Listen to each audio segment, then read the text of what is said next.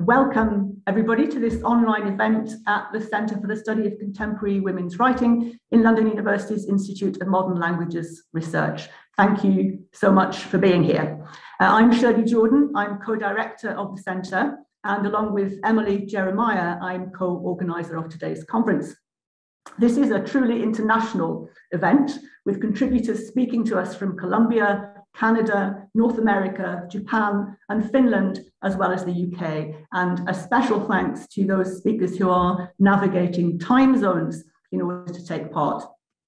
I want to thank also all of our paper proposers. It was a really exciting experience, I think, looking through all the abstracts. And I know that some of the proposers are coming along today, so I really hope you'll find this forum a good way of feeding in your ideas. In French, we often say, as part of an invitation to an event, venez nombreux.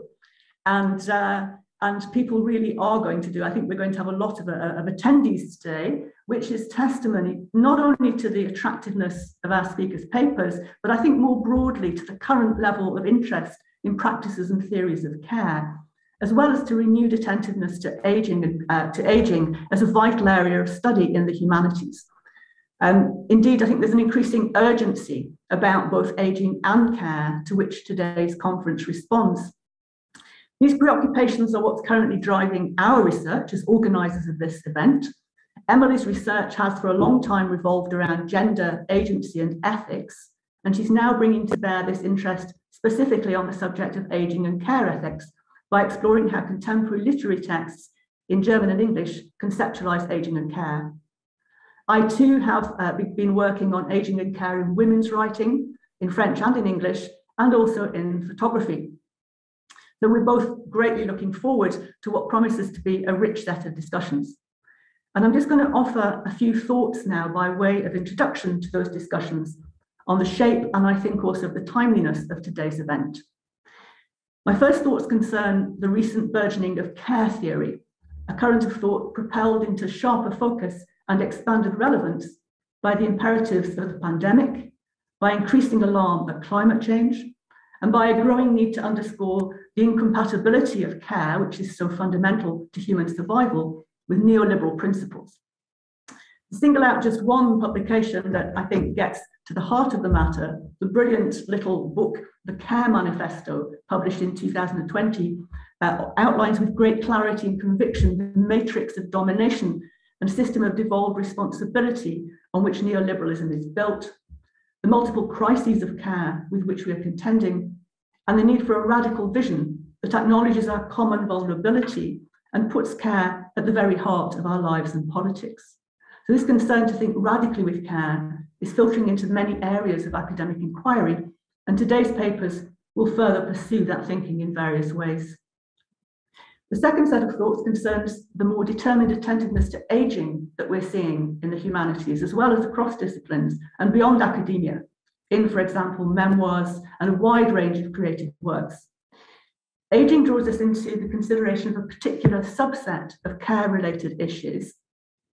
These begin with caring enough about aging to bring it onto the academic agenda in the first place.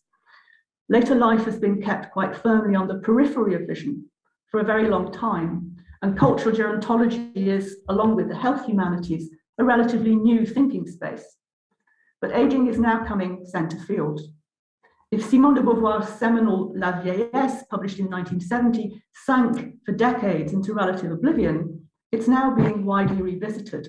And Beauvoir's intimate appeal that, I quote, "we must stop cheating, the whole meaning of our lives is in question. Let us recognise ourselves in this old man or that old woman," is resurfacing, implicitly motivating new works across genre that seek to dislodge and problematise what are often limited and reductive representations of older people's lives.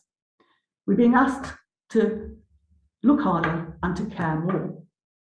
Care of the old in particular is low in status and too readily occluded, and today's event seeks to explore why and how, and to examine some of the powerful responses to relationships of care in recent creative works by women, as well as investigating ways in which care might be redefined and reconceptualized.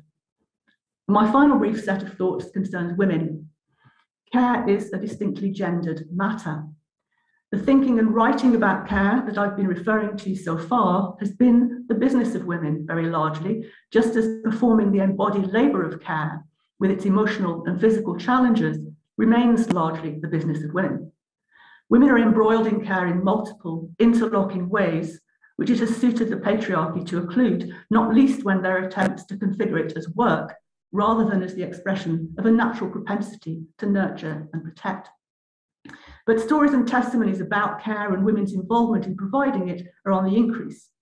Our event takes as its focus women's representation and narrativization of care in theory, literature, and visual culture, engaging with contemporary female-authored texts from diverse cultural contexts and encouraging the development of comparative cross-cultural perspectives.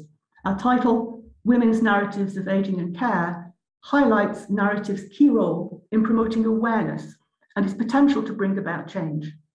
As Sarah Folkers claims, I quote, telling and reading stories of age opens up debate and embraces complexity and may challenge our ways of thinking. And I'd just like briefly to flag up that the Centre is curating a month of events focusing on care. So there's not only this conference, there are 3 early career researcher seminars organised by Jasmine Cooper and Katie Fleming, which explore care from different angles. So we've had already care, geopolitics and the social. Care and the non-human is coming up on the 21st of March, and care and neoliberalism on the 28th of March. So I invite you to register for these on our website if you're interested, and they're also being recorded, so you'll be able to pop in and have a look at them if you missed the date. So just a couple of quick notes now on the structure of today. You've all seen the programme. We have 3 panels of 15 to 20 minute papers, plenty of time for discussion. We have a book launch, and then we have a closing session called Collective Conclusions. And this is really for all of us to share our thoughts once we've heard all the papers.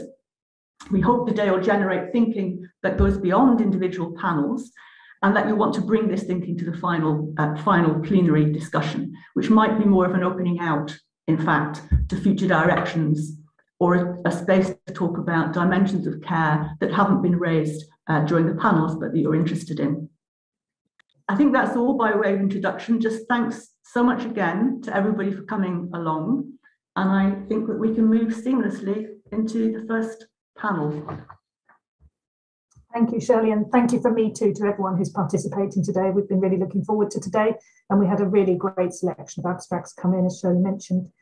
So it's my pleasure to introduce, well, first of all, myself briefly. So I'm Emily Jeremiah, and I'm a professor at Royal Holloway, University of London, and a member of the CCWW Steering Committee. So I'm delighted to be chairing the first panel of the day, Narratives and Counter-Narratives of Age. And we're going to hear from 3 speakers, Avril, Tynan, Jordan McCullough, and Martina Pala, whom I'll introduce very shortly. And as Shirley said, each will speak for between 15 and 20 minutes. We're going to be quite strict about that. And then there will be time for questions. So I'm going to introduce our first speaker now, Avril. So Dr. Avril Tynan is a postdoctoral researcher in comparative literature at the Selma Centre for the Study of Storytelling, Experientiality and Memory at the University of Turku in Finland. Her current research explores the roles of ethics and interpretation in fictional narratives of dementia. She's published widely on the representation of aging, illness and death in French and Anglophone literature. She is co-editor of Story Worlds and Journal of Narrative Studies and co-convener of the Selma Medical Humanities Seminar Series. Her paper today is entitled Counternarrating Loss in Women's Dementia Fiction in French, Collaboration, Continuity, Care. Avril. Thank you, Emily. I'll start with some ideas about the dominant narratives in terms of dementia. And the cultural narratives that we have today of dementia are dominated by ideas of loss.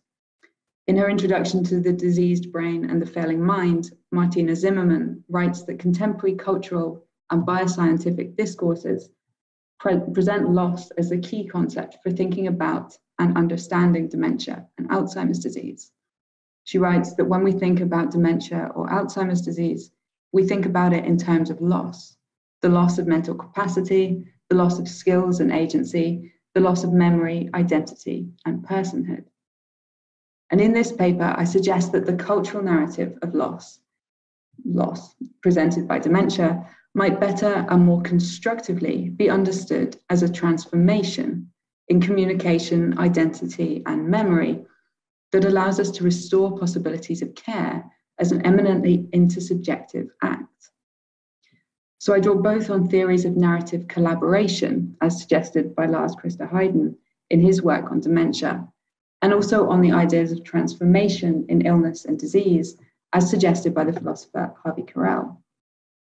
At base is the idea that the cultural idea of loss in dementia relies heavily on narrative theories that posit the construction of a life story as fundamental to social well-being. If we can reconfigure the ways in which we see narrative identity, we can develop an image of dementia as that which does not implicate loss as such, but an experiential transformation that may be, potentially, even positive and fulfilling. So what is typically referred to as the narrative turn in the biomedical sciences seeks to complement the concrete diagnostic knowledge of disease provided by clinical medical practice with an experiential and humanistic understanding. As suggested in the name, it relies upon the idea that human beings are fundamentally narrative. Human beings, it is argued, storytelling animals, come to understand the world around them by structuring events and experiences into coherent stories that provide temporal and causal sense.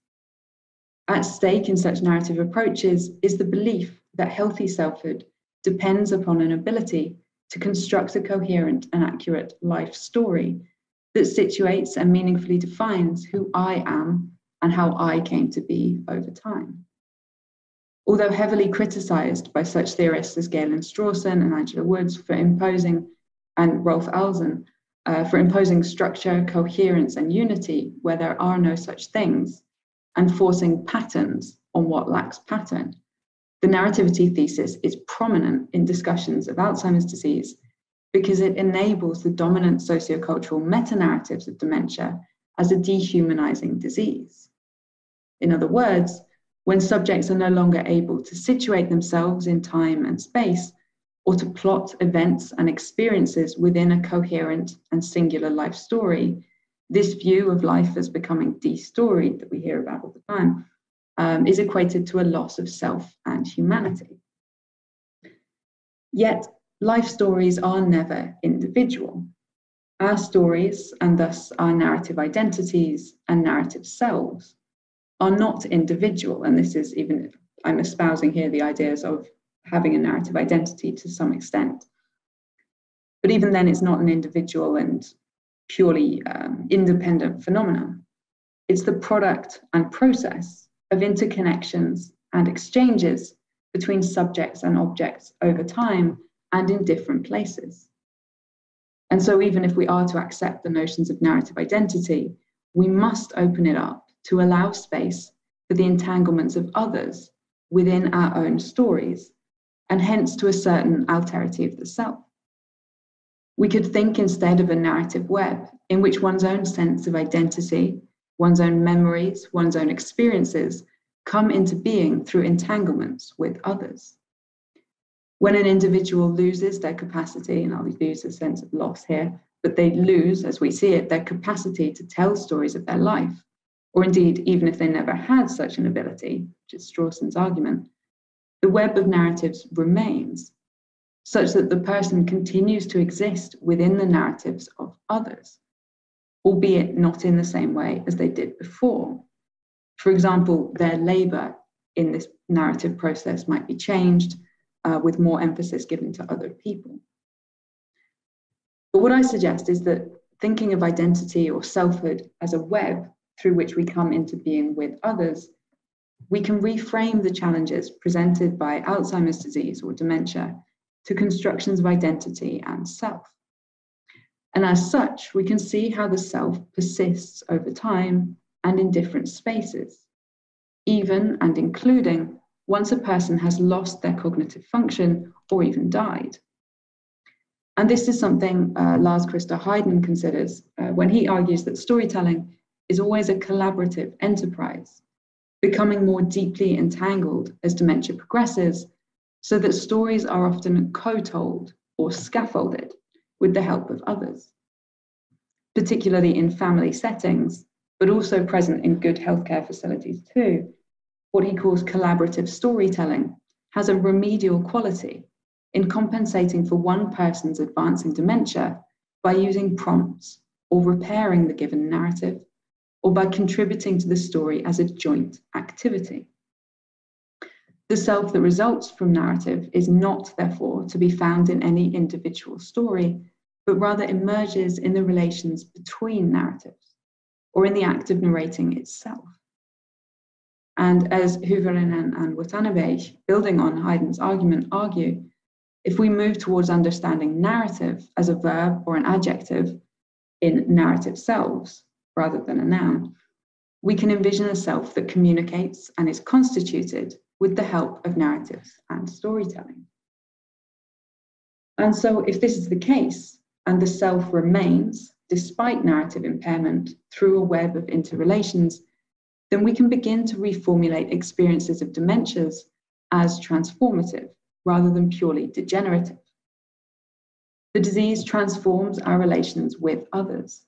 It transforms the forms and functions of memory and identity, but it does not necessarily force them to be lost. Dementia might then more constructively be reframed as a disease that offers new ways of being in the world that are not necessarily or not simply frustrating, terrifying, and negative, but potentially informative and interesting, albeit, and this is ethically important, albeit that they are unknown. And so I draw here on Harvey Carell's notion of illness as a transformative experience that does not only close down the possibilities available to us in our lives, but may also open possibilities for well-being, intimacy, and post-traumatic growth in surprising and often overlooked ways.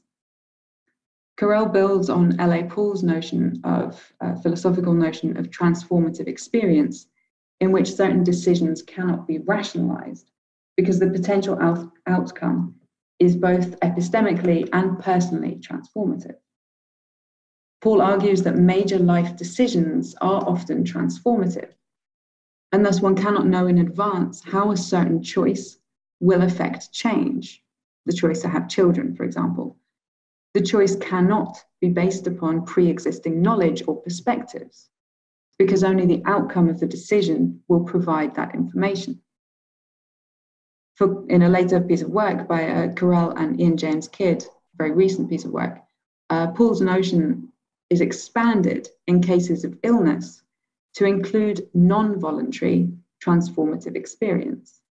That is, experiences that are unwilled or unsolicited, but that are nonetheless both epistemically and personally transformative. And Alzheimer's disease, or dementia, presents here an archetype transformative experience. One cannot know what it is like to have Alzheimer's disease until one has Alzheimer's disease. And so at the heart of the idea of transformative experience in dementia would therefore be the alterity of the experience, its inaccessibility in a Levinasian sense as the experience of the other who is unavailable to the self. But it would not prevent the possibility that the other undergoes a transformative experience rather than a loss. And so understanding how illness is a transformative experience may help reframe the cultural discourses surrounding Alzheimer's disease as an experience of loss, suffering, and protracted death, by offering a way to imagine a fulfilling life, which is not socially scripted or the life the patient has wanted, but is nonetheless a rich and satisfying life. And sorry, that quote is from Carell. But although dementia does certainly signal the closure of some possibilities, it might also encourage the opening up of others in unexpected and, crucially, unknown ways. But in the work I discussed today, dementia shatters previous understandings and conceptions of the self and the world. But in so doing, it also opens up new possibilities for experience, change, and growth, in ways that, as I will show, are not necessarily good and maybe quite negative, but do not signal loss. So in the absence of any concrete future, the protagonist adapts to their new life world in embodied and embedded ways that demonstrate their ongoing continuity in the world with others. Nothing is lost. And the work, only discuss one today, but in this novel by Anne Bregant's La Reine Nue, or The Naked Queen, published in 2003, this is a fictional family narrative told from multiple perspectives over multiple timeframes and in several different genres. The protagonist, Giulietta Padovani, the family matriarch, presents what are described as little absences or loss of awareness, and eventually the family assume caregiving responsibilities. A diagnosis is never given in the novel, but a number of what are now conventional narrative strategies for fictional works of Alzheimer's disease are used. For example, Giulietta was a former prolific author, producing one book every 2 years for 50 years. So there is a precedent that she is, or always was, a highly narrative individual, a professional storyteller. Her dementia is therefore textually represented as the disintegration of the narrative. We see ellipses, an obvious search for the right word, gaps, absences, and so on, that perpetuate many of the common dementia fiction tropes. The reader is often aware of situations or subjects that escape the narrator's realization, such as when Giulietta's first-person voice tells the reader about a woman called Loretta, who always cries. But we, as readers, know that this is actually the narrator's daughter. And so, Giulietta's obvious confusion is represented as only one part of the story, and her narrative identity is multivocal and is therefore preserved to an extent, although it's changed in a changed way, but is preserved and built throughout the novel. Conveniently enough, Giulietta has 7 children: Julius, Antoine, Pierre, Frédéric, Elsa, Marietta, and Loretta. And so, conveniently, the caring responsibilities are shared into daily routines, and the novel receives a further perspective when Marietta discovers her mother's diaries. And so fragments of Giulietta's written memoirs are interspersed into the story, giving a temporally dislocated but narratively coherent perspective of Giulietta many years earlier. And again, something of a convention in narratives of dementia and Alzheimer's disease, the story poses a number of mysteries that are largely resolved through the crisscrossing of stories, timeframes, and genres, and are particularly helped by Giulietta's diaries.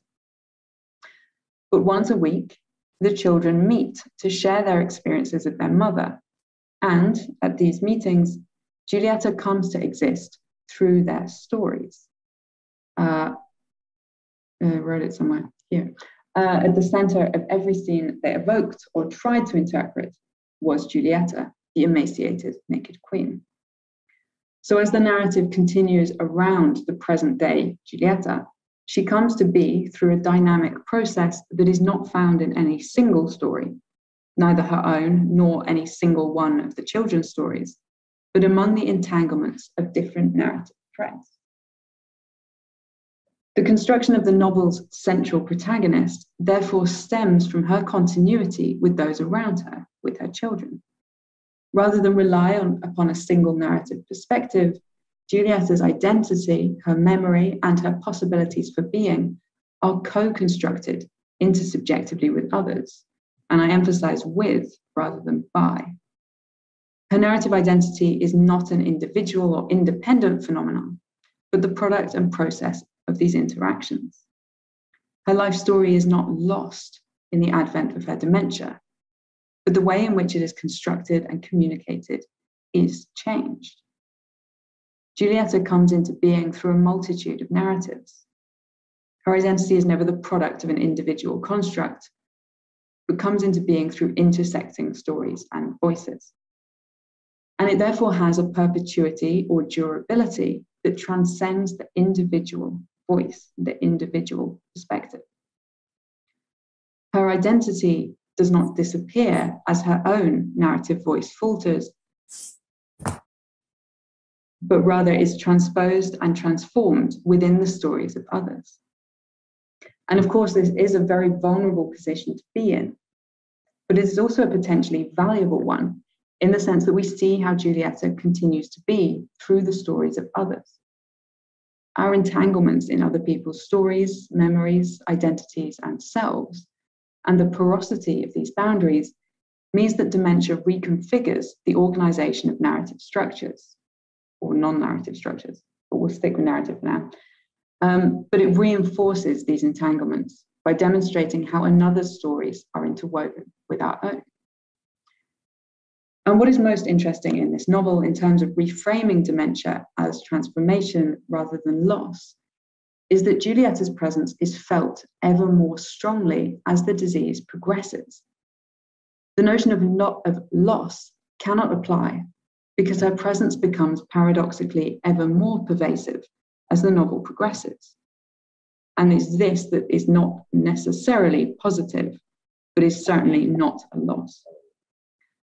So let's not forget that it is Giulietta's illness that acts as a catalyst for the novel and a catalyst for bringing the children together every week. Their relationships, the children's relationships, are defined by their interactions with the illness and consequently with one another. And the novel writes that although she should be uniting them, the common mother separated them, enclosing them in their silence, like an uninvited guest who managed to slip in amongst them, to take their place, to corrupt the relationship that united them. Giulietta's illness is not a purely subjective phenomenon, but a profoundly intersubjective one. And it extends beyond the reach of the individual subject, permeating the boundaries of time, space, and subjectivity. And this is then, I propose, a counter-narrative of loss, because the fiction novel allows us to construct the person with dementia precisely through the experiential transformations of their disease.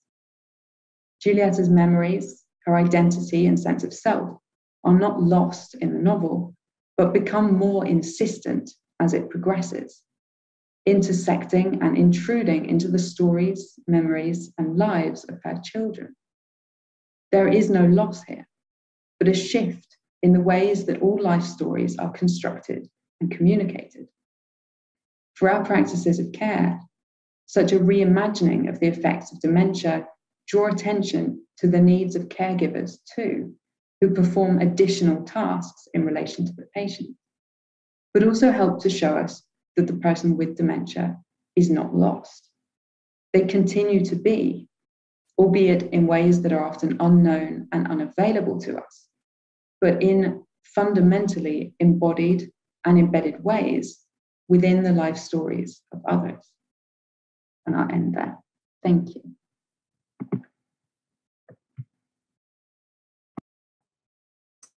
Lovely, thank you so much for a really stimulating start to the day. It's a fascinating text that you've chosen to analyse there, and I'm sure there'll be lots of questions and comments at the end of the session. So I'm going to move then to introduce our second speaker today, Jordan McCullough. He's a PhD candidate in French Studies at Queen's University Belfast. He works primarily on contemporary narratives of illness and bereavement, with a particular focus on the caring dynamics facilitated by the text. His PhD project centres on the role of writing in facilitating a continuing bond between a parent and their deceased child, and how this continuing bond generates forms of care for the child, the parent, and the reader. And his paper is entitled Tu trouves pas quand même absolument fabuleux dans connaître, moins, Dementia and the Second Childhood as Shared Learning in Sophie Fontanel's Grandir. Thank you, Jordan.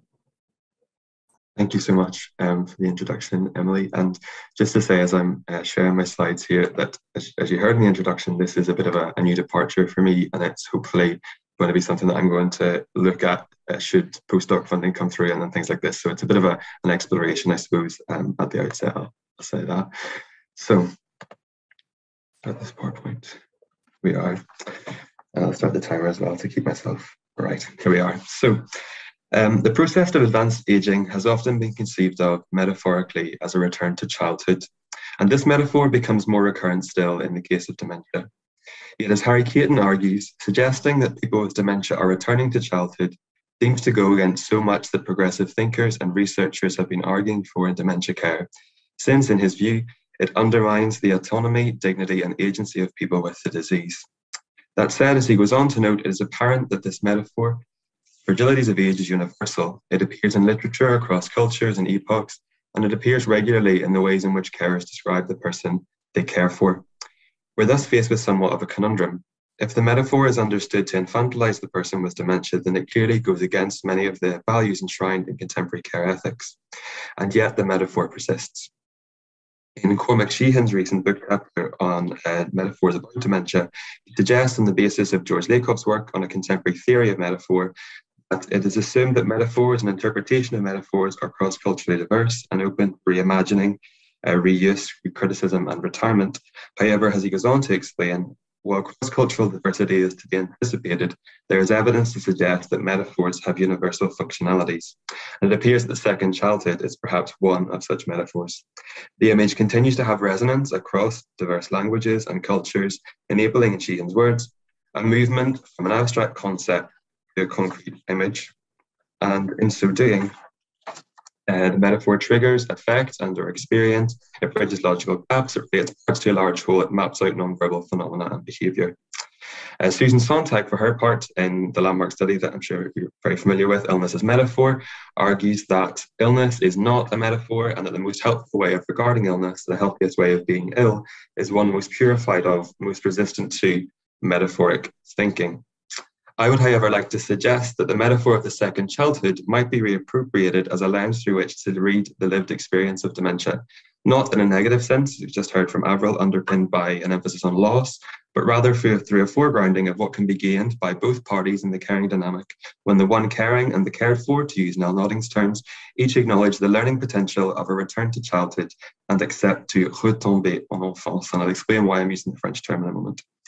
Such shared learning is the premise behind author, essayist, and fashion editor Sophie Fontanel's 2010 novel, Grandir. The novel charts the evolving relationship between an aging mother, who, as the text progresses, it becomes apparent, is suffering from the early stages of dementia. Although branded as a novel, as Eileen Hoff-March remarks in her review of the text, Grandir has more the feel of a collection of personal essays. Yet it is nonetheless the novel form, as attested by the text cover, that Fontanel chooses to express and thereby examine this most intimate of personal dynamics. Through an analysis of the mother-daughter relationship and the bidirectional caring this affords, we'll come to see that a metaphorical understanding of dementia as a return to childhood opens up the possibility for both mother and daughter to embark on this process of shared learning and to embrace the wisdom that comes from the mouths of the children.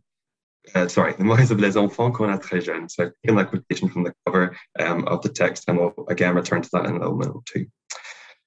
So, developing an understanding of the mother's representation as a metaphorical child, the French expression retomber en enfance offers a helpful way in, as it allows us to better appreciate the mother's progression towards an eventual state of childlike dependence. The word tomber, meaning to fall, gives the idea of a downward progression or descent, arguably reinforcing many of the ideas of loss commonly associated with this metaphor. Indeed, Hoff-March suggests that the fact that the text vignette about the elderly mother often begin with a health issue, a fall, a trip to the emergency room, confinement to bed, serves to underscore the incremental retreat from life. In contrast, I would suggest that these falls, narrated in Fontanel's text, act as markers of the shared learning in which mother and daughter become engaged. With each successive fall, themselves a symptom of the loss of balance and orientation associated with dementia, we see the mother literally and metaphorically retomber en enfance as she becomes increasingly dependent on others and finds herself in the grip of an apparent mental and physical regression. Early in the text, prior to the narrator's return to the events of 4 years previous, we read of a scene where the mother is lying in bed, perhaps after a fall or simply resting. The whole family come to visit, however, which may suggest there's some sort of a decline present. We're never quite told at this point. In the description of the scene, the narrator makes reference to the explicit infantilization of the mother by the family. He writes, "We've just scolded her for not drinking enough water. We're treating her like a baby."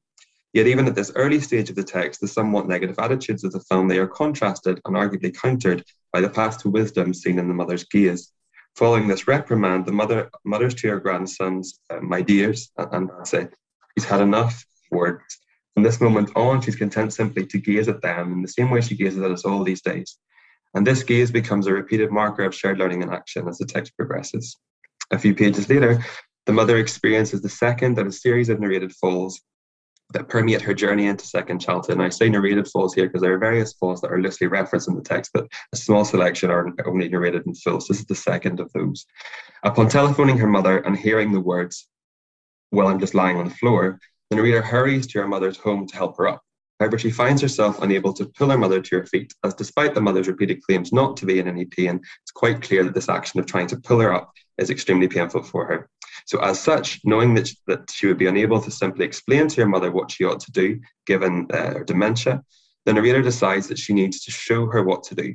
We read of how the daughter gets down to her mother's level, adopting the same position as her, how she shows her step by step of how to get to her feet, turning onto her side, then to all fours, then hunkered down, then using the bed to push up, and finally regaining the standing position. With this episode so reminiscent of the way we often teach young children to stand and then to walk, we see an opportunity arise for the one caring and the cared for to embrace an equal footing, a point from which each can begin to learn from the other as they acknowledge the need for dependence one on another. The verb se solidariser here in the original French adds further weight to this. Although the mother finds herself physically unable to regain her feet unaided, the compassion shown by her daughter, reinforcing the caring love evidenced earlier in the text, is enough to allow her to accept her daughter's care, for she responds, "Yes to everything. Sophie, you surprise me."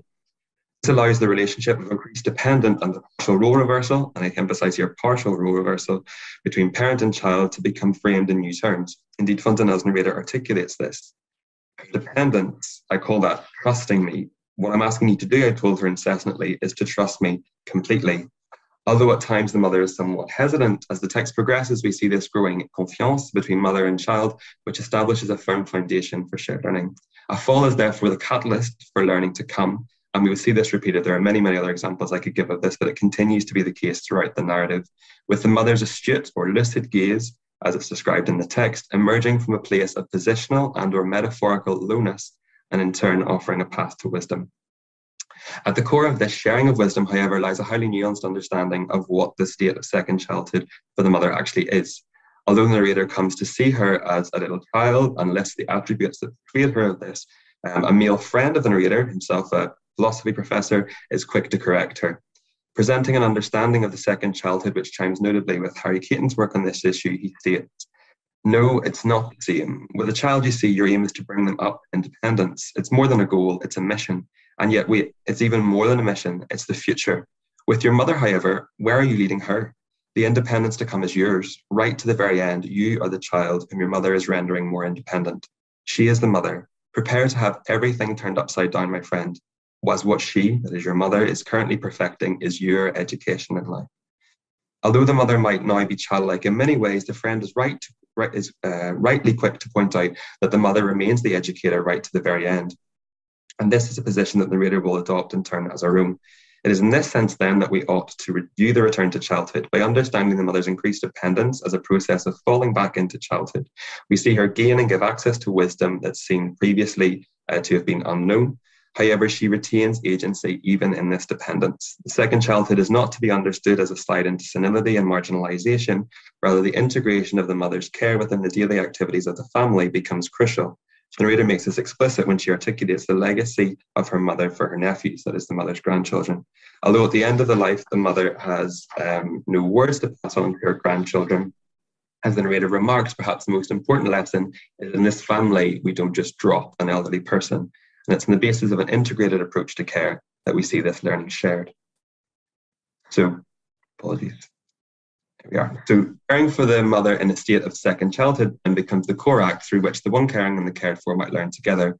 Within this caring dynamic, it is important to note that the two roles are often unstable, with, I would argue, the mother caring equally as much for her daughter as she seeks to ensure her emotional and mental well-being as the daughter cares for the mother by attending to her physical needs. This caring is birthed out of the decisive moment I briefly alluded to earlier, the sharing of love and a decision to act. It's the full quotation on the screen here, but you can see it's quite extensive. So I'll just pick out really what I see as the key moment, which is the shift from the conditional tense, where she struggles to come to terms with the idea that her mother may need care, to the simple future, where it's a decision that there is, as she quotes here, there was a future after all. So this switching from the conditional to the future is a decisive moment, for it secures a future practice of care for the mother and opens up the possibility for learning to come. Moreover, this learning, as we'll come to see, is shared on the basis of the loving, compassionate care we see evidence first in this passage.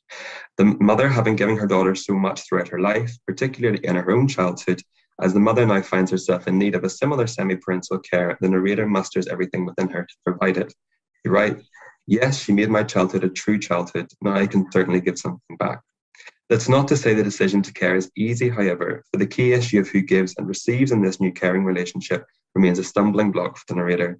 We see it here when she states, "I could not give to her." That's it. That's what it is. We want to receive from mother. And this recurs almost to the very end of the text when the narrator reflects, "I feel alone. I have given what I would like to receive. Everything comes from me. Nothing will ever come for me." However, one moment changes all of this as the narrator comes to realize just what she is receiving in turn from her mother, who finds herself in this state of dependence. Early in the text, we read of the mother's wonder now that she's forgetting so many things. As a result of her increasing memory loss, the mother finds fresh joy in the little surprises and simple pleasures of everyday life. She often forgets her daughter is coming to visit, so each visit is therefore a surprise. Each apparently new experience is a moment to be savoured, right down to the way in which the sunlight comes in through the window, dappling her feet. She views that as a miracle.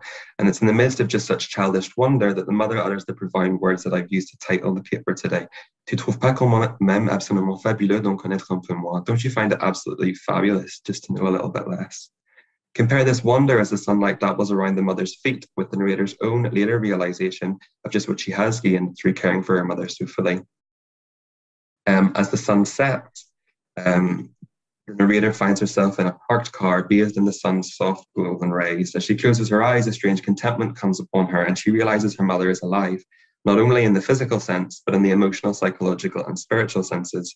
From this point on, albeit that there are only 6 pages in the text remaining, we see a fresh perspective and appreciation for the mother and what she has taught her daughter over the years that she's been caring for her. We're reminded of the narrator's words with which she referred to the mother early in the text. "Who is this wise one who's teaching me about life? I can't help but think that it's only immobility that gives wings to human beings, watching others rushing about so much with no understanding of anything." It's only when the narrator too pauses to reflect, seated in this parked, i.e. motionless car, and the sun bathes her in its fading glow, that she is able to fully connect with the learning her mother shared with her, that she too can be given these wings, these ailes that lead to understanding. So in the light of this later realization, we can read earlier episodes of care differently, reading into each act of care an opportunity for personal growth. Take, for example, the scene in which the narrator is helping her mother to get washed. Note here the low position of the narrator as she kneels down to care for her mother. As the closeness of the relationship deepens, there's a paving of the way to learning. The narrator exhibits the very traits that Mohamed, interestingly a male soignant, tells her she'll never be able to achieve. You wouldn't be able to do it, he tells me. You have to know what to do and how to do it. You have to have learnt, you have to have understood. Reflect for a moment. It's not a chore. It's quite clear that there's no sense of drudgery in the narrator's caring for her mother. It's simply this act of loving care that we've seen recurrently so far, as summed up in the rhetorical question, "Can you do the same for your children? Can you wash us?" Once again, it's compassionate, loving care that in turn engenders the positive response. Why? Because as Harry Caton reminds us, in understanding dementia as a second childhood and caring for the person in that, we're able to overcome the frequent neglect of a need for safety and security that is engendered by the right emphasis on choice and freedom in person-centered care. So then drawing the other part of Caton's quotation there, in this sense, accepting the childlike may help us care for the reasons that I've just discussed.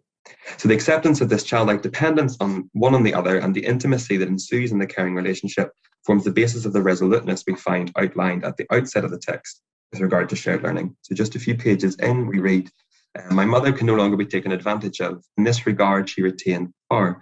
As she, a woman of supreme dignity, now set about testing us on the question of life and death, to decide if we were worthy of the deeper knowledge that she had acquired in this area, to see if we, by chance, had anything additional to offer."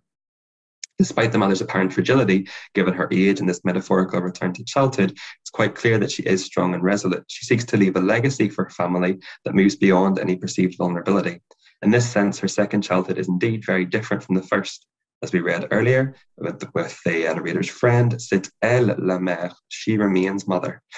As such, this is not a case of simple role reversal. The contemporary reviews that made remarks such as, because her mother has become her child, the author grows, fail to acknowledge that the one caring and the cared for must accept a mutual dependence, in other words, a double childlike status, in order to grow together. So take, for example, the words that follow this wonder and amazement we discussed a moment ago with the sunlight streaming through the window. The mother reasserts her motherly role in directing her daughter, and we see her preach, sermon is the word, so preach to her daughter in an attempt to bring about a change in her attitude to life. You can see the full quotation here of just what the mother shares. But the wisdom coming from the mother directly after she's just admitted an apparent loss of knowledge and understanding, the words that I used to title the paper, and the roles we see here adopted by the two parties, with the mother not as dependent but dependee, and the daughter dependent on that wisdom and accepting of it, attest to the instability of the roles and thus counters the narrative of one-sided dependence that is so often considered to be the root of the metaphor of the second childhood. As the narrator acknowledges, the mother's growing dependence on her, physically speaking, much to her surprise, serves to dismantle her defences, allowing her to open herself to this bi-directional process of learning in which they're both engaged, and to share observation, as Hofmark states, about life, or observations about life that will astonish and sustain her daughter. The narrator continues, today I can say that in this world in which every inch of one's private life is laid bare, I was able to see what is not shown. In this difficult period, I experienced grace.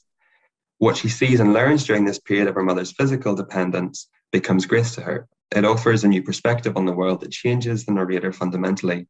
Speaking of this, she writes, in any case, these days I'm gripped by a more tangible femininity, and I'm aware of it. The fact is that I have in my hands a balm, taking care of someone. I see this connection with childhood in a much more positive light. I thought I hated the game. In fact, I love it. The care the mother gives and receives from her the care the daughter gives and receives to and from her mother is thus premised on this trait à l'enfance. In opening up to the child who continues to live within each and every adult, there's a securing of this new learning and personal growth. Without that willingness to tap into the forgotten internal child that appears, at least in the context of this narrative, it would be impossible to access such growth.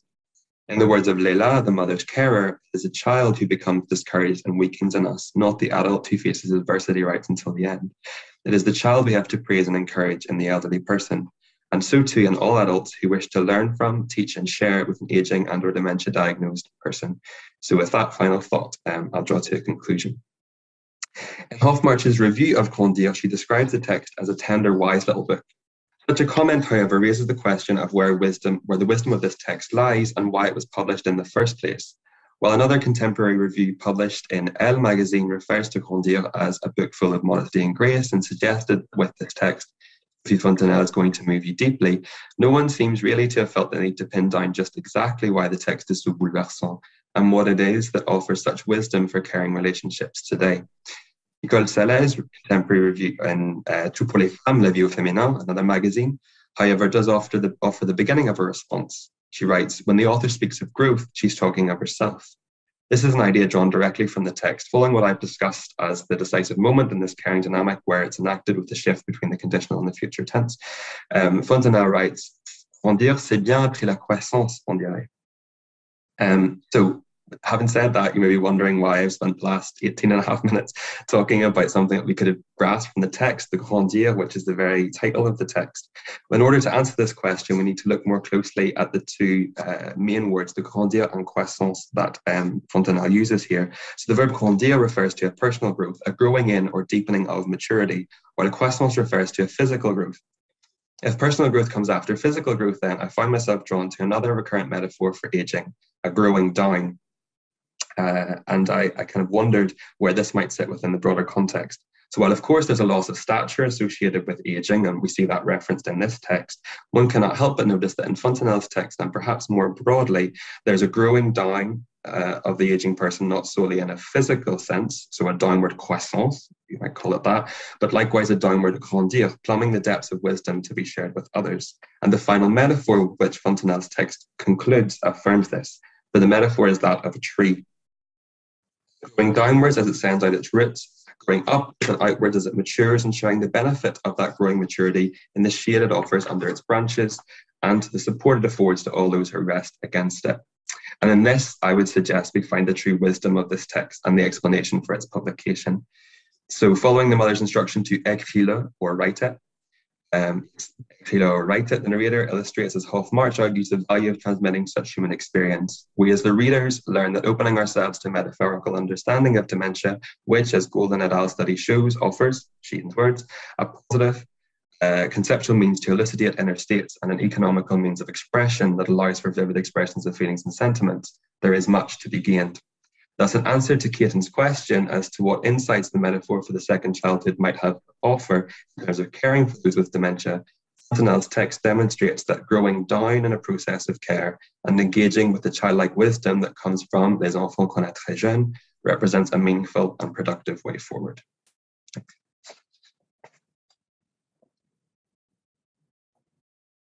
Lovely, thank you so much, Jordan. Another very stimulating paper and another fascinating text to engage with. And again, I anticipate there'll be lots of questions and comments at the end of the papers. So I'll move now to introduce our final speaker for this panel. That's Martina Pala. She completed her BA in Modern Literature at the University of L'Aquila. She then obtained her master's degree in Philology and Literary Criticism at the University of Siena. During her MA, she spent a year at King's College London as part of the Erasmus Plus programme. She's currently pursuing a PhD in Italian Studies at Durham University, funded by the AHRC's Northern Bridge Scholarship. Her research project analyses the conceptualisation of gender in Elsa Morante, Anna Banti and Natalia Ginsberg's novels, with the aim of shedding light on the contradiction between their declared rejection of feminism and their engagement with women in their narratives. And her paper is entitled Non vorrei toccarla, Daughters Repulsing Aging Mothers, Laudomia Bonanni, Donatella di Pietrantonio, and Maria Grazia Calandrone in comparison. Thank you, Martina. Thank you so much. Okay, I'll start directly. Feminist scholars have often highlighted how aging women are underportrayed throughout different fields of studies and arts. They are underrepresented, and when actually taken into consideration, they are depicted in stereotypical ways, focusing on their declining bodies, for example. The representation of these women, of aging women, has been defined as one-sided, as a decline narrative which associated older age mainly with a loss of cognitive and physical abilities. And outside of this kind of representation, women aging are rendered invisible or hyper-invisible. Italian literature is not exempted from this tendency, and even when considering women's writings, it is difficult to find aging women as protagonists. And when it happens, and I think to Morante, for example, aging bodies produce often disgust, or they are linked with witch-like elements. However, more recently, a new tendency can be observed.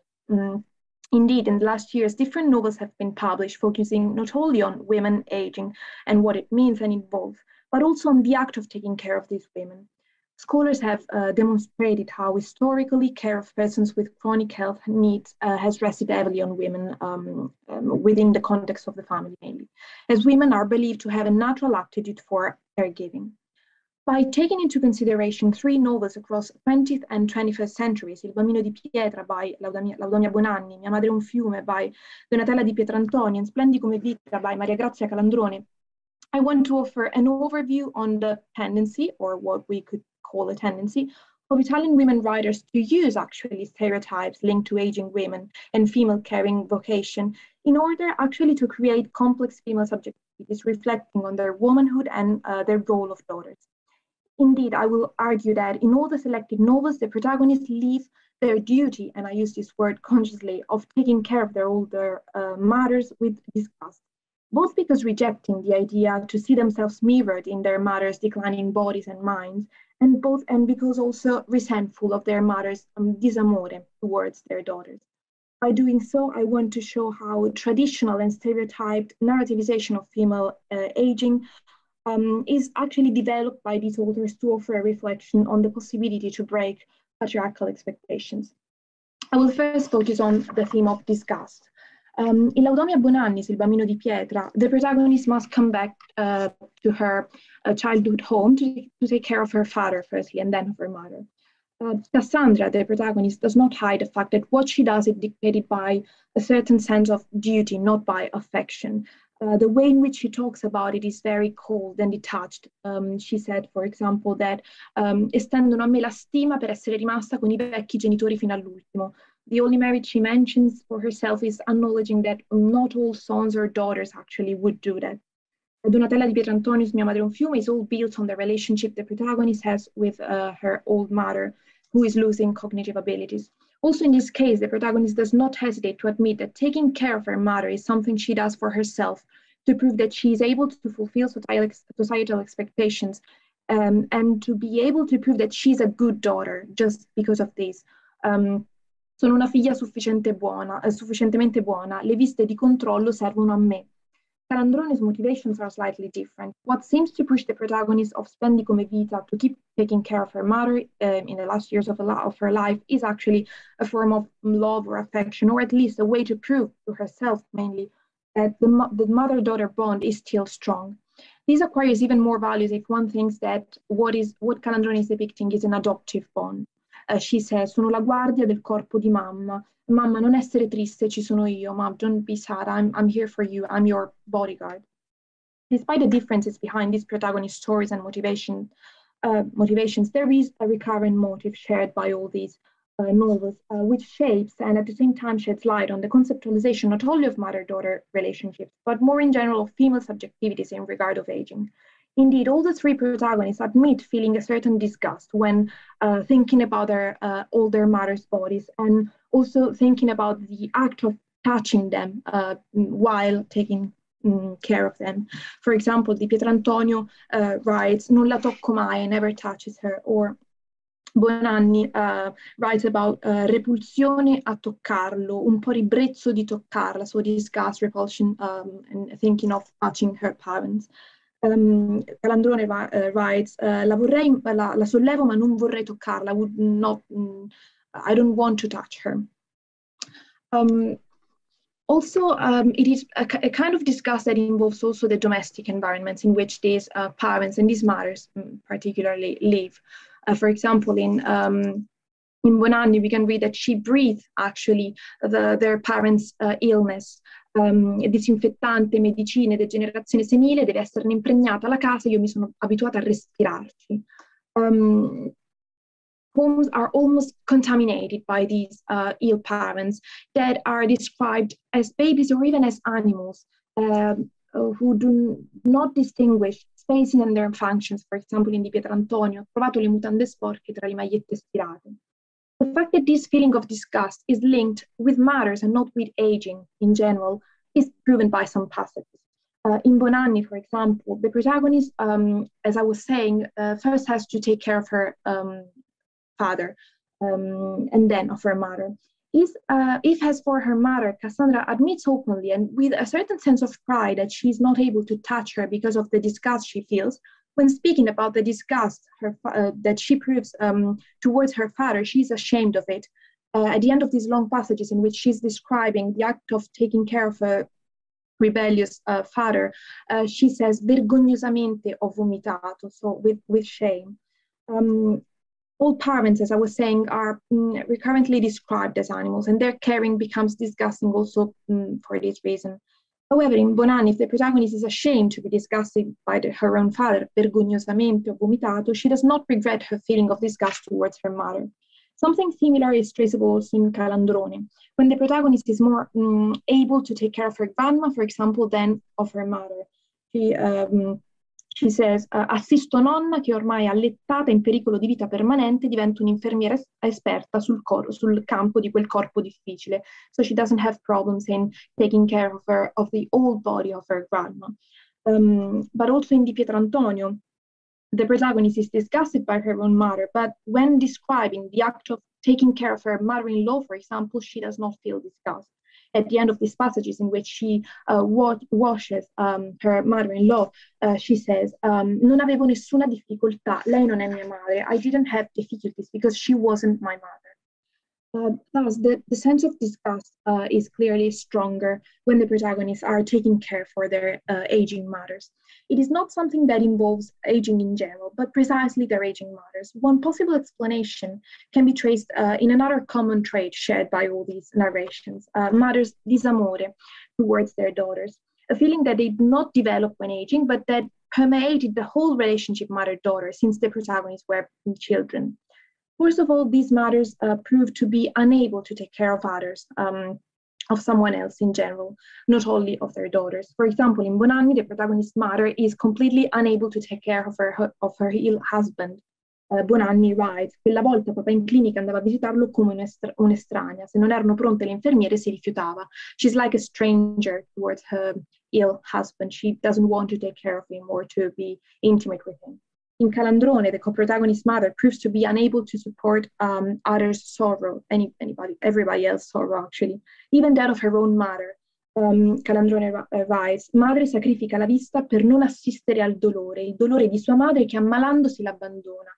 So what Calandrone's mother, because the protagonist, even if it's a fictional product, of course, is Calandrone herself, abandons actually her mother because her mother getting ill abandoned her. So it's a complicated relationship. In this particular novel, the protagonist ends up taking care of her grandma, as I was saying, abandoned by her mother, by the protagonist's mother. However, she struggles in taking care of her own mother, perhaps mirroring her mother's incapability as well.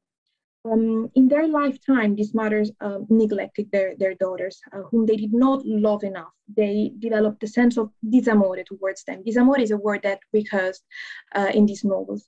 In Di Pietrantonio, disamore is manifested since the protagonist is only a child. Il nostro amore è andato storto da subito, from the very first moment.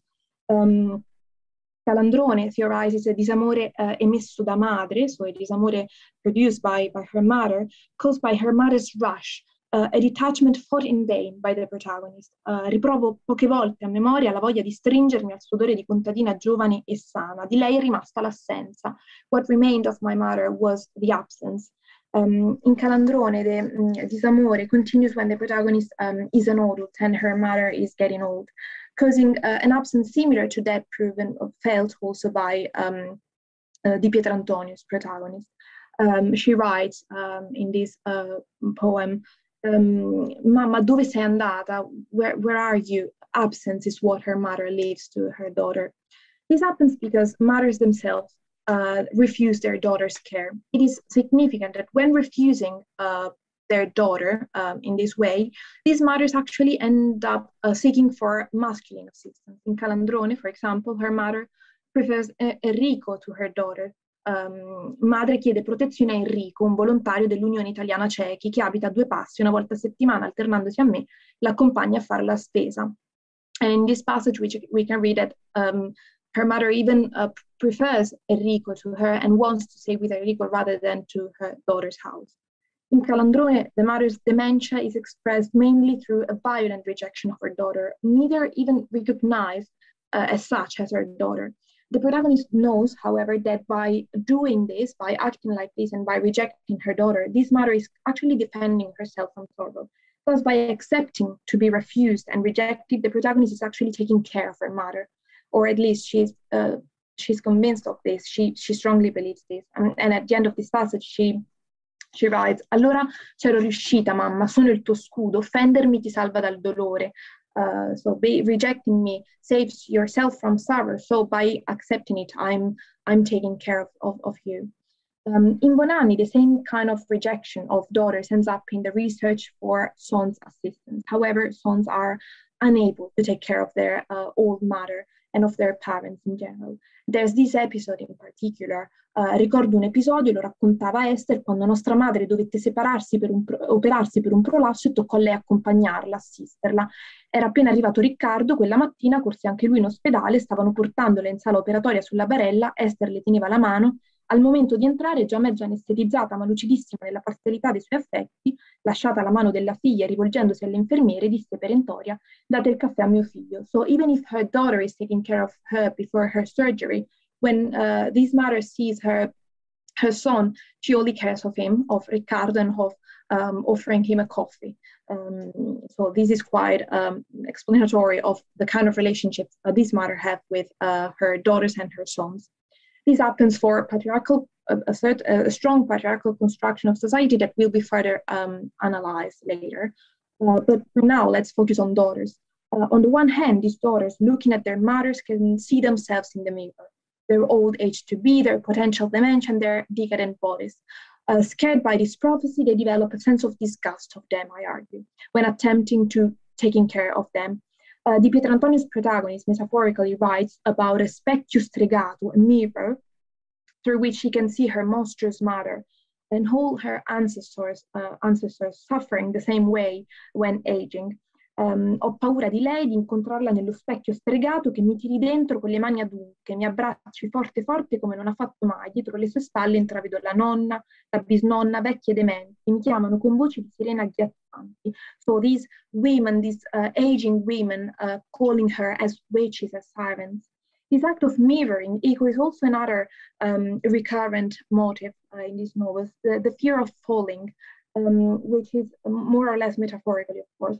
All these women, all these aging women, undergo the risk of falling, and this seems a fate shared by all women in general. For example, in Calandrone we can read, madre è a terra e non può rialzarsi, the mother has fallen and she can't stand up. Or in Di Pietrantonio, immagino che da un momento all'altro precipiti. She often is scared by the possibility that her mother falls. And is also a fear that they have for themselves. On the other hand, as just seen, they are not able, or they are quite unwilling to take care of their mothers because mothers have neglected their children.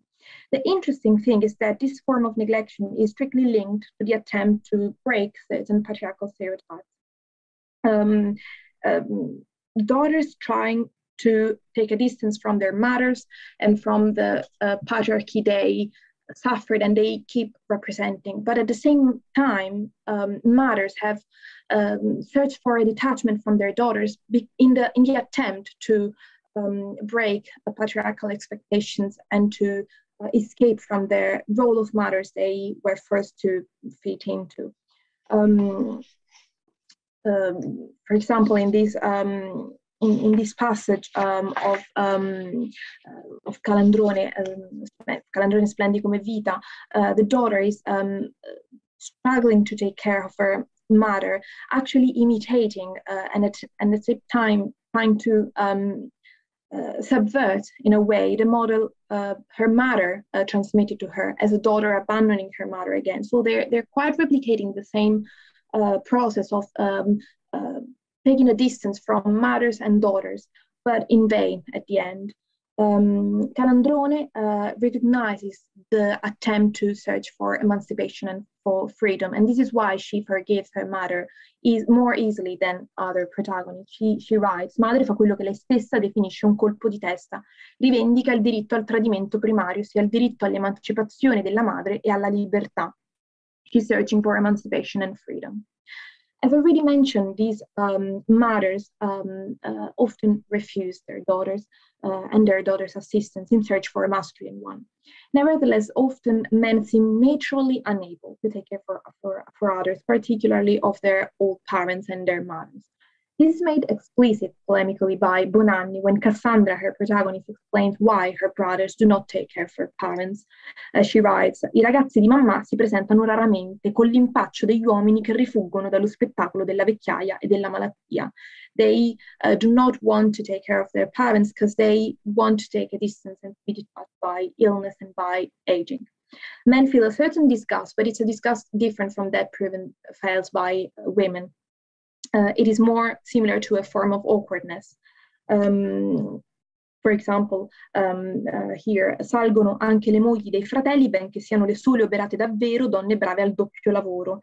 Quando lo hanno visto bloccato da una fasciatura di lenzuolo con le braccia imprigionate, si sono rifatti indietro. So their wives actually do take care also of their mother-in-law and their father-in-law, but they refuse to get closer to these ill parents.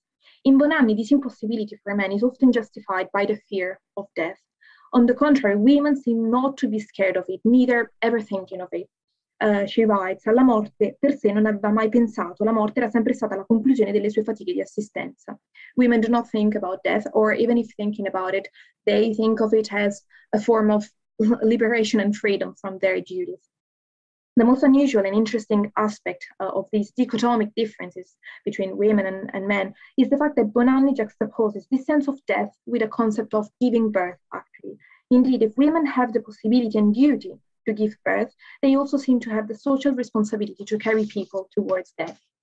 The two antithetical concepts actually overlap and intertwine indistinguishably.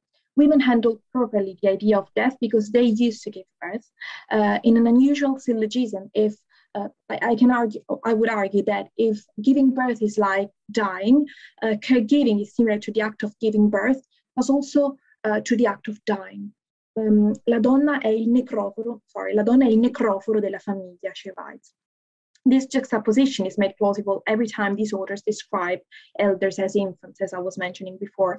For example, in Di Pietrantonio, every passage in which she takes care of her mother, washes her, it is readable also as if she's taking care of a child. At the end of this passage, è proprio docile, si lascia mettere in piedi per il risciacquo, seconda la mia mano che la guida a voltarsi. This passage can also be read as if she's washing a baby, mainly, basically. Furthermore, the juxtaposition death-birth is witnessed also by the passages in which these men have difficulties also in taking care of their children, for example. In Bonanni, again, i maschi non c'erano, in montagna a fine settimana per le tossi dei bambini e al ritorno non osavano entrare nelle camere, impalliditi, paurosi della morte, again, this fear of death. Women, on the other hand, give birth to these children, take care of them when ill, and take care also of their parents while ill or while dying. What women have towards death, according to Bonanni's words, is un'affettuosa confidenza. They're quite close and intimate with the concept of death, because the concept of death is so strictly linked with the concept of giving birth and birth in general. However, these women actually ends up being depressed, unhappy, tired, disgusted by their own mothers, particularly. Because, as it has been proven, caregiving to a chronically ill elderly person is usually a progressive, all-consuming activity which cannot be incorporated into a woman's life without significant impact on her sense of self, time, freedom, career, and relationships with others. Thank you.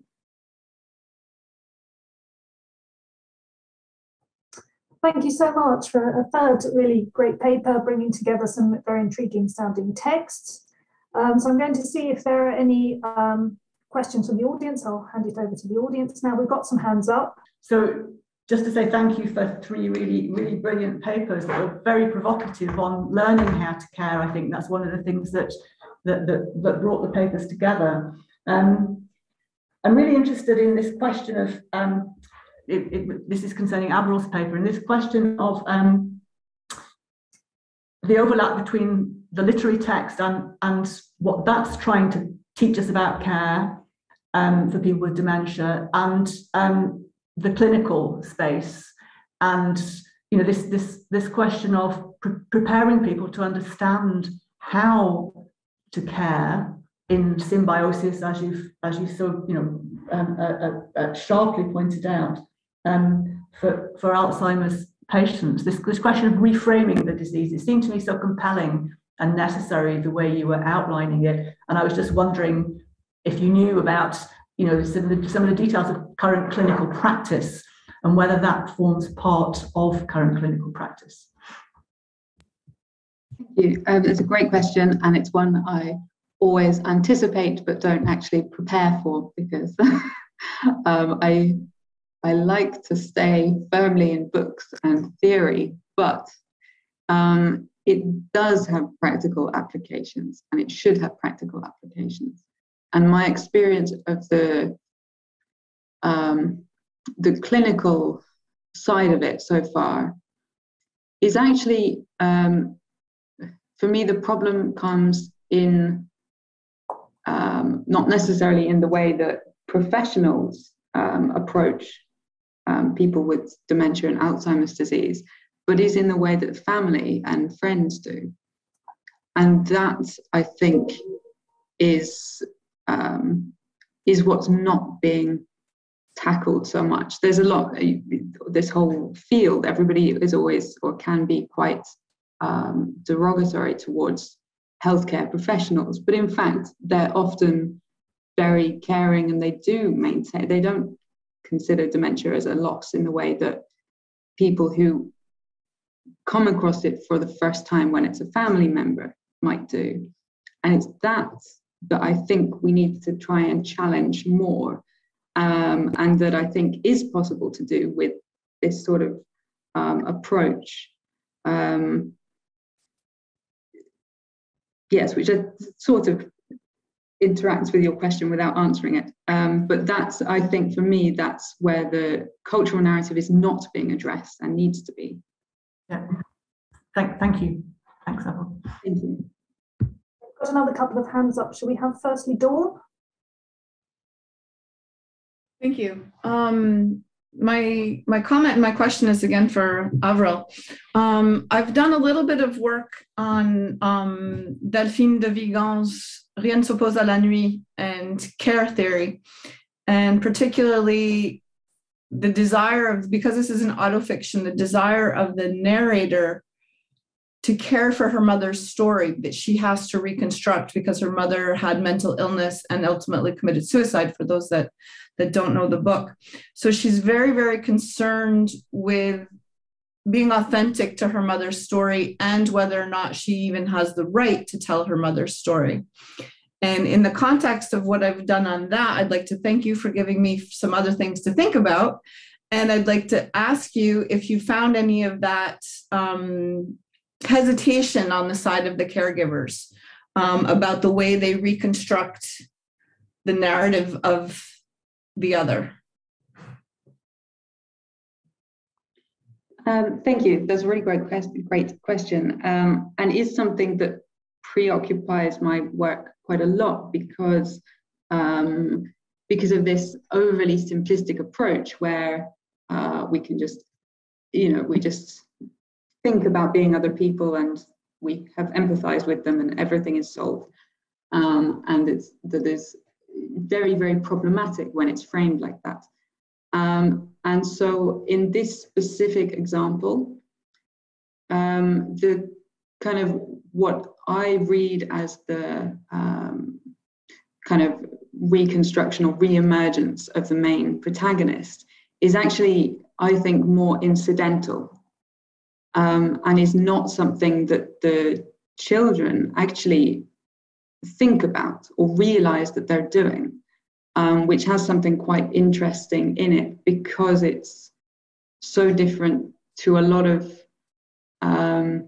dementia fiction that intentionally, and particularly the ones that have this detective focus, there is a search to find something or someone or reconstruct a story. And it is in this novel very incidental. They don't realize they're doing it. In fact, they're kind of trying to get away from this overbearing presence of the mother and then accidentally manage to make her more powerful and more forthcoming than she was before. So in this particular example, no, they don't really think about it. But I think it is quite common, particularly in criticism or in analysis, because people are becoming more aware that this is a very problematic ethical grey area. Thank you for your question. Thank you for that answer. Okay, we have another hand up, so Adalgisa. Thank you very much for very interesting presentations. My question is for Martina Pala, which her presentation touches on a theme I have been very interested in for a long time. But when I've studied a lot to the mother-daughter bond in Italian literature, but actually I didn't pay much attention to the aging mother in the terms in which we look at them today. So what strikes me about the three books that Martina has talked about is the fact that some of the themes of mother-daughter relationship novels are still there, but I would have expected that from Laudomia Bonanni and probably Di Pietrantonio, but Calandrone is a very recent, is a younger writer, but I have not read her, and I expected that, well, I would have imagined that there may be a difference. Now, in terms of getting to my question, my question is similar to Shirley's, and I wondered whether there are any sociological studies about how daughters or families interact with aging parents that tell us a bit more, give us more of an idea what, how women or male children, female children interact with aging mothers and the body, and whether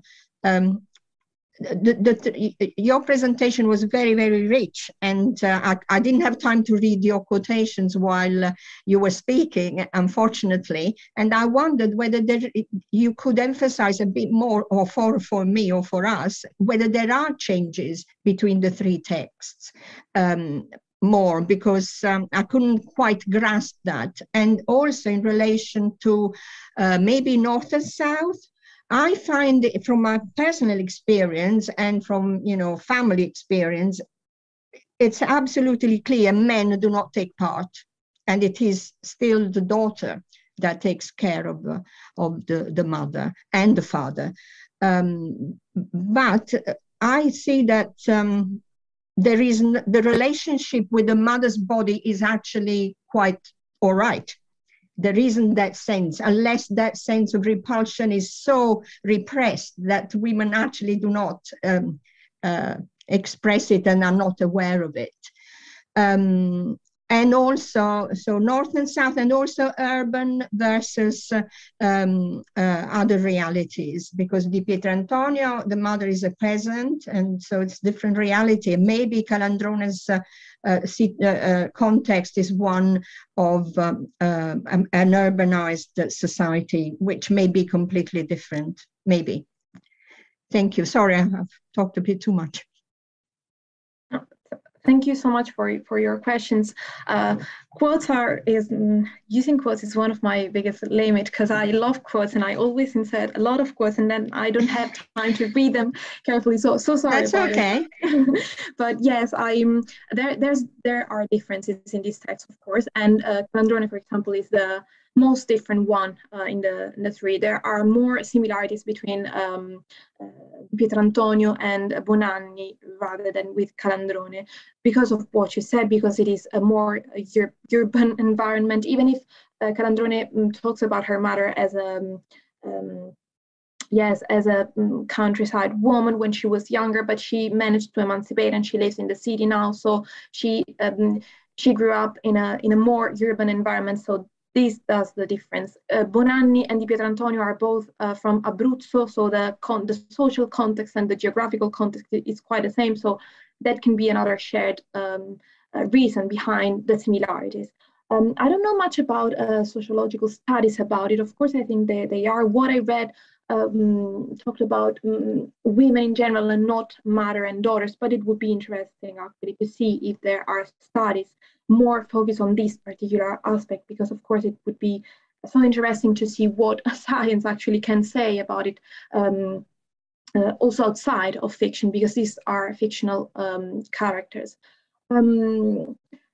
Yes, I would say that the differences between Calandrone in comparison with the other two is also that Calandrone is talking about an adoptive bonds, the fact that she has been adopted by this mother, that she has been abandoned by her biological mother, and then abandoned in a different way, of course, also by her aging adoptive mother, is something that we should keep into consideration. We should keep in mind. Of course, I wasn't able to further analyze this this aspect because of the time I had, but it is something that makes the difference, because it brings a series of traumas that are different from the traumas that Di Pietrantonio and Bonanni, Bonanni's protagonist at least, lived, and because it brings into attention another kind of sorrow, another kind of relationship different from that between biological mother and daughters in these narratives, of course. I would say that what strikes me is the returns of certain terms, of a certain lexicon, even if Calandrone is more, I don't know, even if Calandrone is more, forgives her mother more easily than Bonanni and Di Pietrantonio, also Di Pietrantonio, but Calandrone is always trying to justify herself, to justify her mother's abandonment, her mother's attitude, her mother's detachment.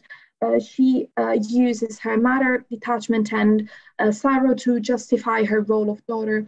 If this is something that doesn't happen, even if this is something that doesn't happen in the novels, the certain terms, words do recur. They all say, I don't want to touch them, I don't want to touch her, I feel disgust in touching them. Even Calandrone, they talk about disamore. What strikes me was these words recurring. So I thought that there was something linking these different, of course, novels. Then, of course, they declinated these similarities in different ways according to their context, their sociological, geographical context, their stories, because Calandrone's story is quite autobiographical, even if it's a novel. So, of course, the results are different, but I think that what is moving and what is pushing these, what is building these relationships is quite the same. I don't know if today, as for outside of literature, this kind of relationship with mothers' bodies has changed. Probably yes, it's likely that it is. I would actually, I agree with you in saying that maybe is a more repressed feeling that these authors managed to shed light on because they are protected by the fiction. The fact that Calandrone is telling her story, but in a fictional way, but it is a novel. The fact that Di Pietrantonio is likely talking about her own experience, but in a novel, protect them from, I don't know, maybe being judged or to expose themselves too much. So these filter of fiction, of novels, and of literature does help them in expressing repressed feelings, something that society wouldn't expect from this woman to feel. The fact that these women are taking a distance and are proving disgust towards their mothers and towards their bodies, something unacceptable. But literature allows them to do it. I think, at least I argue. I hope I have answered your question. Yes, it's interesting. And if I may just add one little thing, of course, in Italy, the practice of having a living-in carer is very widespread in all social classes, and that in real life could relieve the daughter of that commitment to deal with the mother's repulsive body. So it could be that, obviously in literature we write about those situations that are more emotionally challenging rather than what is easy. Yeah, that's true. And I think I didn't say, and then I'll stop it, is that these daughters actually feel guilty when putting their mothers into hospitals and into structures which would be able to care for them. Mm-hmm. They feel very guilty in doing this. They want to take a distance from them. They know that they would be better, that their mothers would be better, and that they would benefit from it, but they feel extremely guilty of it, and they end up living with them rather than accepting the possibility that some specific persons and professional figures would take care of them. Thank you very much. Great, thank you. We have a question now from Mary. I think this is a question. This is a question. Thanks, Emily. And thanks to the three speakers for just wonderful papers and for all the discussion. I think it's really so rich. I just have a very quick question for Jordan. I just found that text so interesting. Certainly the way you presented it was just, you know, really, really interesting. And one thing that occurred to me was, as you were taking us through your paper, when you were quoting critical commentary on that text, it was, as far as I could see, it was just book reviews. And I see it's a text that, if I noted it correctly, I don't know it at all, but 2010. And I'm just wondering, has there been sort of more, I don't know, in-depth critical commentary on the text? You know, apart from, say, book reviews just on that particular text, has it been picked up by people who are interested in the kind of questions that we've been discussing here? Jordan, do you know, or could you tell us? Yeah, thank you so much for that. I didn't find anything, and that's, I think, why I reverted to what I did, to try and find I suppose some other voices to situate my own position against. But it seemed to be quite popular in a lot of magazines, and the gendered considerations we've been talking about already. I mean, you probably picked that up in the magazines that I referred to, you know. So it seemed to be quite popular in terms of everyday publications like that. There was the one review in the French review, which is the Hofmarch review that I mentioned. It's only 2 pages in length. It's not particularly extensive at all. And other than that, there's nothing specific on it. I wonder if it's the identity of the author. She has quite this intriguing position. She's quite prolific. She's written quite a lot, but from her fashion background, so she kind of has that hat. She's an essayist sort of hat on. She's also got this novel. So because she's working in so many different genres, I wonder if that sort of, she almost falls through the cracks in a way, because she's not necessarily consistent in one area where we would see a bigger a bigger production of her work. But no, I couldn't find anything else, which was a real surprise to me, because of who she is really as an author. So I'm sorry, I can't shed any light at all, to be honest. Sorry. No, you've answered it really well. Thanks very much, because I was just intrigued that, as you say, it's something that I would have thought that, you know, some of those quotes were really they were very deep. And I would have expected that, insofar as there is a literature around this, and you know, that there would have been more resonance. So that's very interesting to hear. Thank you.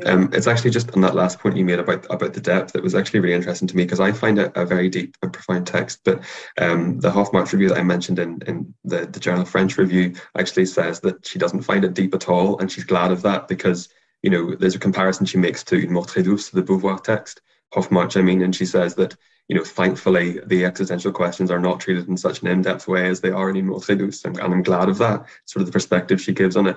But yet, in the counterpart, she says, Hofmarch says that there's a bittersweetness in this text that she doesn't find in Une très douce, which is interesting, because I've worked on that Beauvoir text as well before, and I see more similar. I don't really see that comparison, that distinction that she makes quite as clearly as she seems to. So I wonder, is it the way that the text has been perceived has led to some of those conclusions? But yeah, a very interesting point, so thank you. Thank you, Jordan. There's another question for Jordan in the chat from Kate Averis. Might the mother's newfound wisdom in advanced age dementia be understood as assumed on the part of the daughter as a coping strategy that enables her to adapt to the situation of caring for her mother? Jordan. Interesting. So yes, I think that's a fair point. I think potentially, I definitely think there is, and it draws on some of the ideas that Avril was presenting in her paper with regards to a new approach to life, a new way of being in the world, which comes through the dementia. So I think there is a new wisdom in that sense. The mother experiences things differently and has grown in new ways.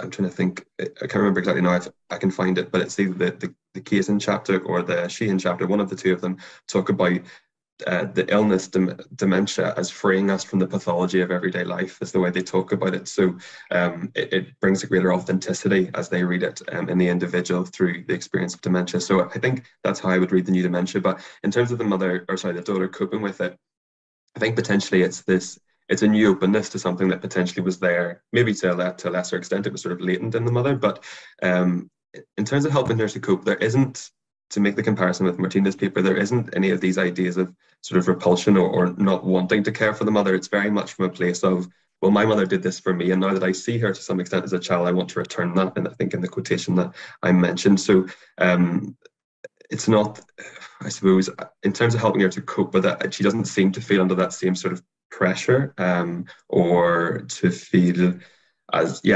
pressured or as pushed into having to do it. It's something that she wishes to do, and it comes from an interesting place too, because there's a brother here as well.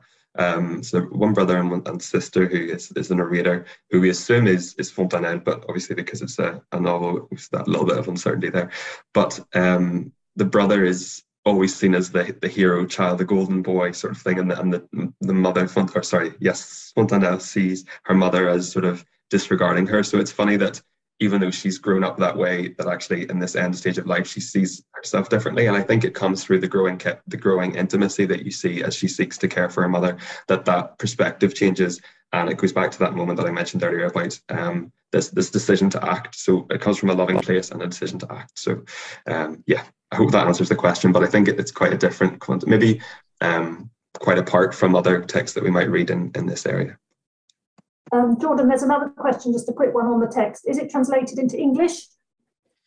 I didn't find an English translation, so the translations that I gave were my own, but to be fair, that probably is I didn't really deliberately look for it, so I probably could have a search around and see. But I would be surprised, based on the fact that it hasn't been picked up in the critical works, as we've said, if there was an English translation. Because there's another text, for example, that I'm desperately trying to find an English translation of, and it just doesn't exist, which is intriguing, because it seems to be that there's a reluctance for English-speaking publishing houses to publish some of these works. So the other one that I'm thinking of and working on is in the case of a parent who's lost a child. It's a different dynamic, but some of these have been published. Like I know of a couple, and this particular one, again, a very prolific author who is also a scholar, and very well known in France, and in the English-speaking world, they just don't seem to want to publish his narrative. So it's an interesting point actually about what actually feeds itself through into the English-speaking world. Yeah, really interesting. So we've got 5 minutes left. I wonder if the speakers, it was such a rich set of papers, and there were these really interesting sort of synergies, and for example, the potency of narrative, metaphoricity and stereotyping, that was a sort of concern of all of you. Ethics, dementia as transformative, the question of memory and identity. There were so many interesting things that the papers had in common, I thought. I wonder if you've got questions for each other, or if there was something that struck you about one of the others' papers that you will sort of take away. Maybe Avril, is there anything that struck you about your co-presenters' papers? I think when Jordan mentioned about the childhood metaphor, because metaphors in dementia more generally have been discussed quite a lot, but they're always kind of grouped together. And I think picking that one out, and I'd not heard about it as a kind of falling back into childhood, but as a second childhood. I'd heard this discussion before, but I think it's very productive to kind of pick apart that metaphor. And I know that's been done with the kind of living dead metaphors and the natural catastrophe metaphor, but this childhood one, especially because it remains within the human realm, it hasn't, to my knowledge, really been kind of broken down and examined. And I think this is a very useful thing to do, because I'm sure it applies in other illness experiences as well. So I think that's a very useful trajectory to follow now. Yeah, great.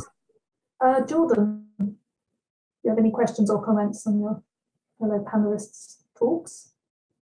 I've been scribbling furiously because, as my admission at the start of this being a relatively new sort of shift in my work, so I'm just having a bit of a read back through. And I think in both Avril and Martina's papers, the idea of another being constructed through the eyes of someone else was something that I think is really intriguing. And I suppose to an extent we're always doing that, but I think it's worthwhile to be aware of it and to reflect on that process. And I think that comes through in a lot of these texts. It's a self-reflective process of writing, so that the author articulates how they work through their writing to come to the place of establishing an identity for themselves and for the person they're writing about, I suppose. So I think just for me, something I suppose I've been thinking about in other contexts too is just how does the author come to write? What are they writing for? What's their purpose in it? What does that do for a reader who engages in this process? And so seeing this now in other contexts has really helped me to reflect on some of those ideas in different ways. So thank you. Brilliant, thank you. And finally, Martina, you have a few minutes. Actually, I would have said what Avril said about, of course, and thank you both because your papers were so interesting and so useful also for my work. But yeah, the childhood metaphor was so interesting and so well analyzed, because it's something that I also traced in my novels. But yeah, I couldn't go deep further, and it is something so recurrent. Also, as for relationship mother-daughters, these daughters that become mothers of these ill person who becomes again children in a way, it's something that strikes me every time. So that was the most interesting part for me. But thank you both. It was so interesting to hear your papers. Lovely. Okay, we finished in time for our break, which starts in a couple of minutes officially. And thank you again to our speakers for 3 really wonderful papers. It's been a really engaging discussion, and it's been a great first panel of the day. So I'm looking forward to the rest of the day, as I hope you are too. So if you could come back at 11, as I say, they're now having a little break, so then we'll have panel 2. Oh, Shirley wants to say something, yes. And really rapidly, as an antidote to mother disgust, it'd be the most brilliant text I can think of is Hélène Cixous's text, Mother Homer is dead. Amazing mother-daughter text. I'll leave that. Thank you, Shirley, and thank you, everyone. See you in a quarter of an hour. Okay, let's move on then to our second panel of the day, and this is a panel entitled Care and Caring, about which we've heard a lot already, but these papers will be perhaps from a slightly different position on the question of care and caring. So again, we have three papers, 3 speakers. And we'll do as before. I'll introduce each speaker before their paper, and we'll save the questions for the Q&A session at the end. So our first speaker is Kate Averis. Delighted to welcome Kate. Kate teaches European literatures at the University Belfast in Colombia. Her research lies in the field of contemporary literatures in French and Spanish, and in particular, women's writing of transnational mobility, aging, and the current climate crisis. Kate's the author of Exile and Nomadism in French and Hispanic Women's Writing that came out with Legenda in 2014, and she's edited several collections on contemporary women's writing, including Exiles, Travelers and Vagabonds, Rethinking Mobility in Francophone Women's Writing, a special issue of Nottingham French Studies on Nancy Houston, and Transgressions in 21st Century Women's Writing in French, which came out in 2021. Kate's current research projects focus on 21st century women's writing of female aging and transnational women's writing in the Americas. And the title of Kate's paper today is Still the Care of Sex, Women, Aging and Caring in Contemporary Women's Writing. Thank you, Kate. Thanks very much, Shirley. I'll just share my slides.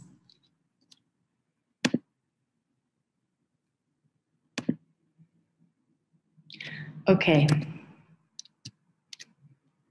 So the point of departure for my paper today is the observation that if care of the elderly is often undervalued, then care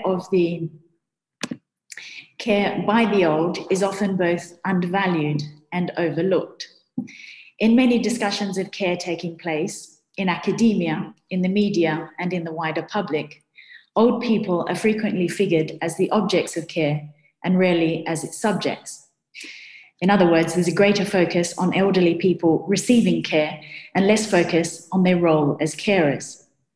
Within this lack of focus on late life caring, there's a discrepancy between the degree of care work that is carried out by women in mid to late life on the one hand, and on the other, there's a disproportionate attention paid to men's late life caring.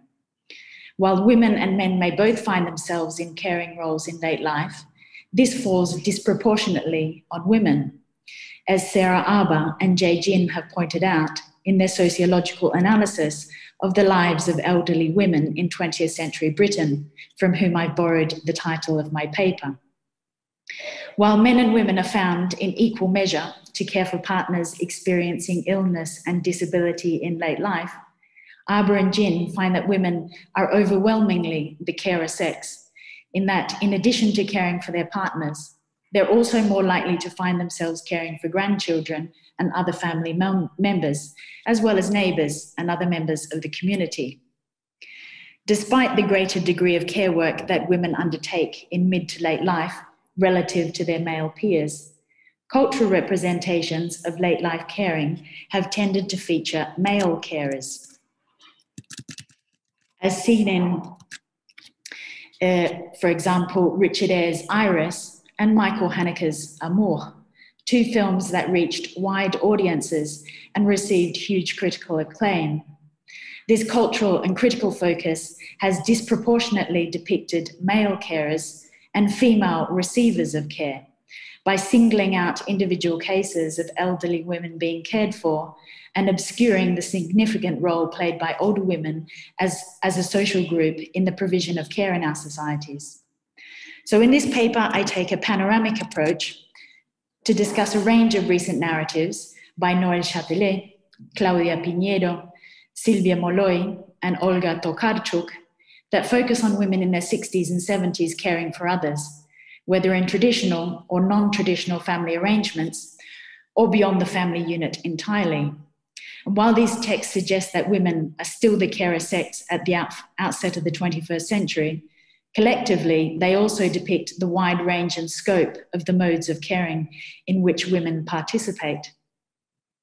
And perhaps one of the most frequent caring roles that women undertake from mid to old age is the care of grandchildren. But despite this, it's a role that's rarely been represented in literary works from the grandmother's perspective. Noël Châtelet is among the few authors who've dedicated an entire text to the experience of becoming a grandmother, focusing on the transformative and reciprocal nature of the experience. In the as yet untranslated Au Pays des Vermeils, whose title is an allusion to the French translation of Alice's Adventures in Wonderland, Châtelet gives a first-hand account of entry into grandmotherhood upon the birth of her first grandchild, in a text that is voiced in the second person and that is mostly addressed to her granddaughter, as illustrated in the opening line, "Tu me regardes, you look at me." It is, in this sense, a story of becoming, for both grandmother and grandchild, that is triggered by the arrival of the infant, and that develops in relation to the care the woman provides the child. The identity of grandmother and grandchild are engendered and shaped in relation to each other, initially through the gaze, as indicated here in the text's opening line, and then consolidated through the repetitive acts of feeding, washing, dressing, playing, and increasingly through language, which comes to adopt a decisive role in shaping these new identities. The grandchild's speech act of naming the author Manon reinforces the grandchild's role in bringing the grandmotherly identity into being, and in turn, the infant's linguistic development also spurs on the narrator's own linguistic creativity as she settles into her new role as grown-up mother, as grandmother. The dialogue with Alice's Adventures in Wonderland extends from the title's allusion to the mimicking of Lewis Carroll's linguistic inventiveness in order to frame the adventure of becoming a grandmother in wonder, delight, and creativity. Like Alice, Châtelet describes her experience in terms of both subjective and physical transformation that is shaped by the constant shifting of the parameters of time, space, and subjectivity. Caring is thus presented as synonymous with becoming, with developing a relational, plural, and therefore more enriched sense of self that is consistent with the findings of Nell Noddings of the reciprocity between the different parties in a caring relationship, despite the different engagement of the parties involved in that relationship. For Nell Noddings, the scope of caring increases relative to the degree of reciprocity, and the grandmother-granddaughter relationship depicted in Au Pays des Vermeils might be considered to portray an ideal of reciprocity in the caring relationship, insofar as it is highly rewarding and beneficial for both parties. I was making the point that this relationship between the grandmother and the granddaughter in Au Pays des Vermeils then might be considered to portray an ideal of reciprocity in the caring relationship, insofar as it's highly rewarding and mutually beneficial for both parties. And this is not least because of the discontinuous process of grandparenting that is reflected in the text structure, and more precisely in its short sections, most of which are no longer than several pages, that log their encounters and record the stages of their respective becomings as grandchild and grandmother. The episodic nature of the grandmothering in Au Pays des Vermeils sits in stark contrast with the constant, relentless nature of mothering in Claudia Pinedo's Elena Sabe, published last year in Frances Riddle's English translation as Elena Knows. In this novel that Monica Flores makes a convincing case for reading as an anti-detective novel, the protagonist, Elena, investigates the death in mysterious circumstances of her daughter, Rita, long after the police investigation has been closed and the coroner has ruled death by suicide. Here, the central caring relationship is one of mothering that focuses on a 63-year-old mother of a woman in her 40s, reminding readers that mothering does not come to an end either with a child's entry into adulthood, nor with a mother's entry into the third age and beyond, nor even when the adult child's life ends.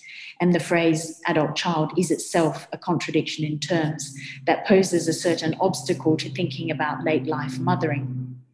For Elena, the death of her daughter prompts a reflection on her ontological status as a mother, as is clear from the questions posed by the novel's third-person narrator, when she says, "Is she still a mother now that she doesn't have a child? If it had been her who died, Rita would have been an orphan. What name does she have now that she's childless?" If, as Sarah Ruddock has argued, motherhood is a foundational site of care, then it offers a privileged point of departure from which to think about women's caring as a lifelong practice. In the case of Elena Knows, one of the ways in which mothering is expressed is in doggedly pursuing the truth of the daughter's death. But Elena's investigation is thwarted at every turn by those around her, by the police, by the local priest, and by neighbours in the local community, who dismiss her refusal to accept suicide as a feasible explanation for her daughter's death, a dismissal that is fueled by ageism and indifference. Her investigation is further complicated by the effects of Parkinson's disease, which greatly limits her mobility and her ability to carry out the daily tasks of self-care, of waking, rising, dressing, washing, and feeding herself. And much of the narration is dedicated to describing in painstaking detail the enormous effort and forward planning that is required to carry out these apparently mundane tasks. The extent of the impact of this degenerative disease on her day-to-day life is further conveyed through the novel's structure, which is divided into 3 parts corresponding to the 3 tablets she takes during the course of the day,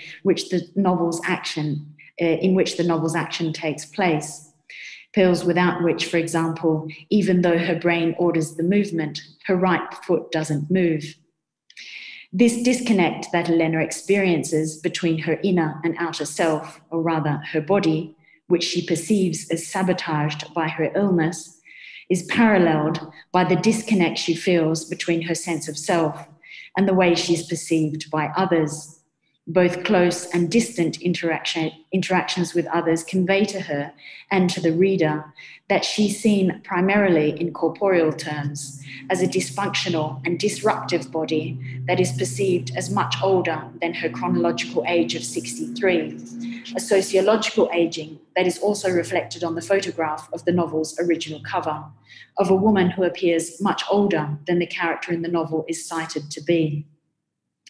It's difficult to make any conclusions about this novel without revealing its ending, but there is a perceptible shift throughout the course of the narration from the emphasis on the mother's dogged care of her daughter in trying to understand the circumstances of her death and of herself in coping and living with advanced Parkinson's disease, to the lack of care she receives, both from her daughter before her death and more broadly from the gutted public healthcare system. Although the novel's conclusion does resolve the central intrigue of Rita's death, in keeping with the anti-detective novel's lack of complete resolution, it leaves unresolved another wider question of what will happen to Elena beyond the time frame of the novel, in the absence of any effective state healthcare system. Who will care for her as her illness progresses and her ability to care for herself diminishes? The lack of care that is highlighted in Claudia Pinedo's novel contrasts sharply with the round-the-clock care that is provided to ML, to whom Silvia Molloy's text is dedicated. Described by one critic as both a collection of poems in prose and a sort of journal, Desarticulaciones is a slight but hard-hitting text in which a first-person narrator, referred to as both S and Molloy, records in real time the progression of her former partner's dementia in 45 short entries of no more than a paragraph or two that focus on aspects of language and selfhood that are inevitably disrupted by ML's illness. Scheduled for publication in English translation by Jennifer Croft in October this year as Dismantling, the Desarticulaciones of the original title could also be understood as disarticulations in terms of the awkward, disjointed language that ML increasingly uses, or as disintegrations in terms of the unhinging of self that the narrator observes in ML as her illness progresses. In a style that is both poetic and testimonial, the autofictional narrator records her participation in a network of female carers that care for and accompany ML, as the narrator recounts her regular visits, daily phone calls, and interactions with carers, health workers, and ML's tax accountant, thereby underlining the practical, if not the physical tasks that she undertakes in response to ML's needs. In the broad definition of care that Joan Tronto proposes, caring is first and foremost physical work, but it also encompasses a wide range of practices, dispositions, and values that respond to another's needs and subjectivity. It is in this sense that the text itself might also be considered an act of care, insofar as it demonstrates an attentiveness to ML's past and present self, seeking to capture her subjectivity in written form before it is obscured by the loss of memory and language. Through the text itself, Molloy thus acts as a custodian of memory, as she lays out in the prologue. I have to write these texts while she's alive, while there's no death or disclosure, to try to understand this being, not being of a person who's disintegrating in front of my eyes. I must do it this way to carry on, to maintain a relationship which endures despite the collapse, which survives although words barely remain. There's also an element of self-preservation expressed here in taking on the care work of memory that drives Molloy to put into writing the transformation wrought on ML by dementia and to shore up the relationship against the loss of language and memory. The text's closing section, all but 6 lines long, further reinforces its status as care work, and that key to this is the act of writing rather than the text itself. And drawing the text to a close is experienced with a guilt that is akin to that of withdrawing any other type of care. I feel that ending this story is leaving her. I feel like I'm abandoning her. But in a certain sense, she's abandoning herself, so I don't feel guilty, almost. The final text that I want to briefly discuss today is Olga Tokarczuk's Drive Your Plough Over the Bones of the Dead, published in English translation by Antonia Lloyd-Jones in 2018. At the heart of this murder mystery, and here we have another example of the anti-detective novel, which is proving to be a privileged genre for telling innovative stories of female aging. That's a topic for another paper. We have a 76-year-old protagonist and narrator, Janina, I'm not sure I understand. Go away. Who, like Elena and ML, also lives with an illness that puts certain limitations on her day-to-day life. Although in Janina's case, this illness is less clearly divined and simply referred to as her ailments with a capital A, in an example of the ironic tone which characterizes the first person narration and which is highlighted from its opening line when Janina says, "I'm already at an age and additionally in a state where I must always wash my feet thoroughly before bed in the event of having to be removed by an ambulance in the night." And here we see another example of the idiosyncratic capitalization of certain nouns in the text in night. Lest readers be led to the unfounded conclusion that ailments are the exclusive domain of those in the third and fourth age, the author endows everyone in Janina's social circle, both her age and younger, with some form of mental or physical ailment, whether severe food allergies, depression, or alopecia. This is only one of the ways in which this novel pushes back against the stereotypes of writing female aging. Another is the way that it foregrounds innovative models of care that sit outside the traditional ties of family and intimacy, and that envisage caring relations both within and beyond infirmity. No mention is made at any point in this novel of any past or present ties that Janina might have formed within a traditional notion of family. She's depicted as neither single, partnered, married, widowed, nor divorced, nor as a mother, nor childless, nor child-free. She's simply Janina. While she makes passing reference to past and present sexual relationships, the principal ties she forms are with three fairly disparate individuals, all marginalised in one way or another from the community in which the novel's set, and who she comes to see as a kind of non-biological, non-genealogical family, as she observes toward the end of the novel. "I looked at them all together, maybe for the last time. Suddenly I saw the four of us in a different way, as if we had a lot in common, as if we were a family." While the three members of her non-traditional family unit certainly come to her assistance when she is afflicted by her ailments, or when she is admitted to hospital on one occasion and on another is arrested and kept in a prison cell overnight, these are very much reciprocal bonds, as she, in return, helps her neighbour to lay the concrete in his driveway, assists her former student with his English translation of Blake's poetry, and supports a young friend to pursue her education. In this way, the novel depicts Janina as involved in networks of intergenerational care, in which men also participate, and that are reciprocal and mutually beneficial for all involved.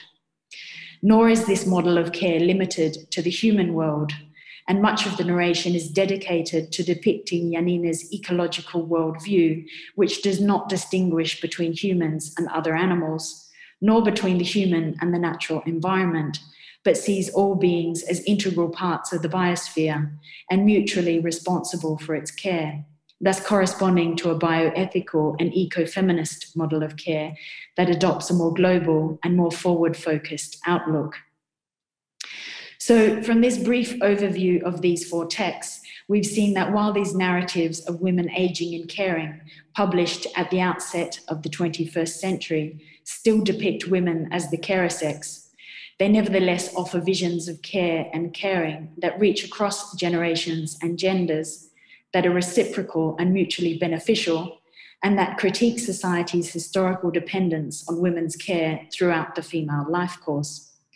They do this in both non-fictional writing that provide accounts of their authors' caring roles and practices, and that posit the very act of writing as care work.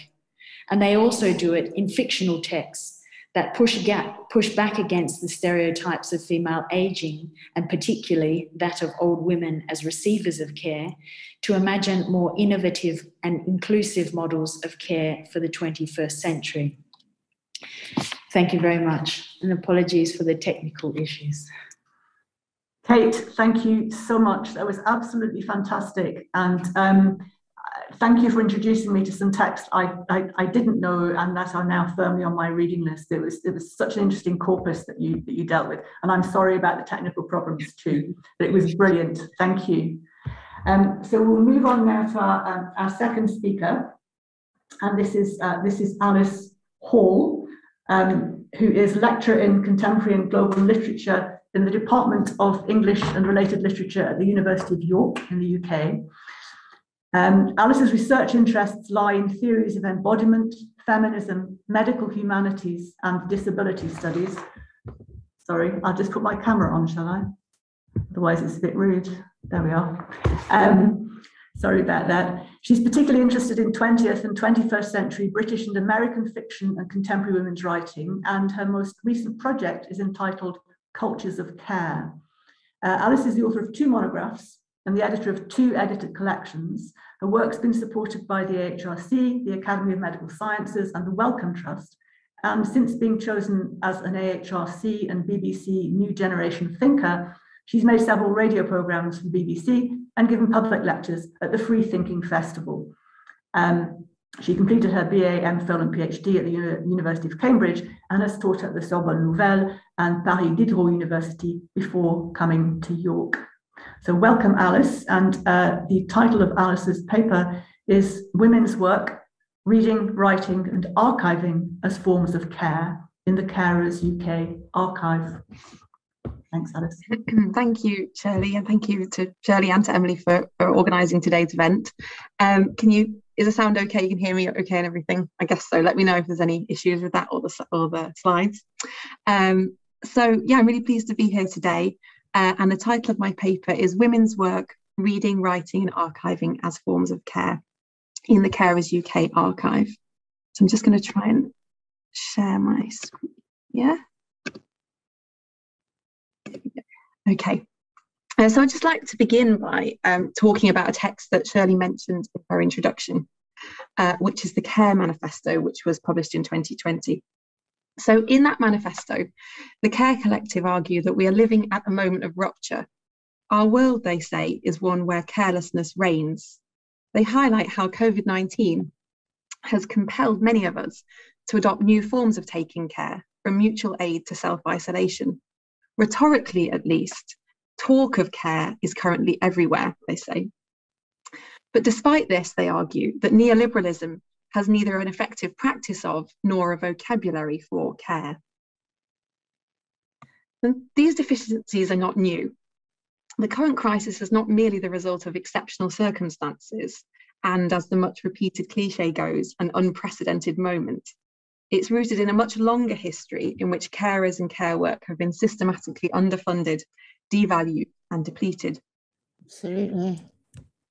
As Nancy Fraser argued, writing before the pandemic, and this is the quote here on the slide, in capitalist societies, the capacities available for social reproduction are accorded no monetized value. They're taken for granted, treated as free and infinitely available gifts, which require no attention or replenishment. And Fraser connects this crisis of care to the ecological crisis. There are similarities, she argues, between the way that nature is treated in capitalist societies as an infinite reservoir from which we can take as much as we want and into which we can dump any amount of waste, and the status of care. In fact, Fraser suggests, neither nature nor social reproductive capacities are infinite. Both of them can be stretched to the breaking point. The systems, policies and language for speaking about care that have been in place across Western societies over decades are unsustainable. And so, to extend Fraser's metaphor, the reservoir is now running dry. So these concerns underpin the Cultures of Care project, which ran between 2018 and 2021 and was funded by Wellcome and the Academy of Medical Sciences. And the project gave me and a postdoc, Dr. Hannah Tweed, the opportunity to explore for the first time the archives of the charity Carers UK. And in this paper, I want to draw on this research and argue firstly that the archive provides an important context for the current crisis of care and a history of grassroots thinking about care that goes back to 1960. But the archive is also remarkable in its diversity and in its innovative approach, and in the innovative approach that Carers UK and its predecessor organisations have taken to questions of form. Included within the archive, alongside the official reports and accounts and minutes of meetings, are literary anthologies, letters, poems, video diaries, competitions, political pamphlets, campaigns, and parliamentary speeches. So in the rest of the time that I've got here today, I want to think about how the Carers UK archive offers a valuable model for thinking through how reading, writing, and even the act of archiving itself can help to make connections between past and present, but can also constitute forms of care in their own right, bringing together cultural representation and advocacy, encouraging community building and creativity. The act of creating an archive in itself is in itself, I want to argue, a form of care. It suggests that the documents within it are of historical and cultural value, worthy of space and attention, that they should be preserved and cared for in a physical sense, but also cared about in cultural and historical terms. The Carers UK archive preserves memories and materials relating to unpaid work done outside of institutional structures, largely carried out by women. In fact, when it was founded in 1965, it was first called the National Council for the Single Woman and Her Dependents, and focused on the care of elderly relatives that traditionally fell to unmarried women. The creation of the archive is fundamentally an act of recognition. As Tanya Zanish-Belcher and Anke Voss argue, women's archives have a greater meaning than the collections they house. Their very existence confers weight on the value of women's history, increases the demand for sources, and offers the opportunity to promote and enhance the study of women's history. So I think this is perhaps a little bit overstated here, but the point is a good one. They view archives as dynamic and replenishing, both documenting the past and inspiring future conversations and research. The Carers UK archive, which has materials dating back to 1960, was created at a particular cultural moment at which the mentality of considering one's life and one's work important enough to be preserved for succeeding generations exemplified a certain degree of liberation. Carers UK and its predecessor organisations are driven by the creative energy of collective movements and a commitment to grassroots perspectives, many of which are documented in its archive. The founder of the Carers UK archive was Sandra Leventon. She was a self-taught citizen archivist. She was both a carer and in later life a recipient of care. She was a working class woman who cared for her elderly mother for 11 years and recorded her personal experiences in a range of creative forms, including life writing, short stories, engagement with local theatre groups, and contributions to television programmes on care, many of which are retained in the archive. During the 1980s and 1990s, much of the correspondence and material that formed the first half of the archive was stored in Leventon's spare room. By late 1999, when the first section of the Carers UK archive was donated to the Manchester Record Office, Leventon had retired and Carers UK had grown from its origins as what she called a shoebox full of letters into an established charity that was making a contribution to public policy on care. The method of developing the archive can also be seen as a significant example of participatory research.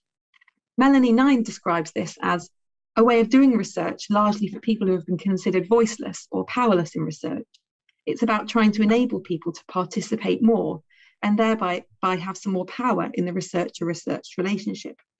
So it's often regarded as blurring the division between researcher and researched.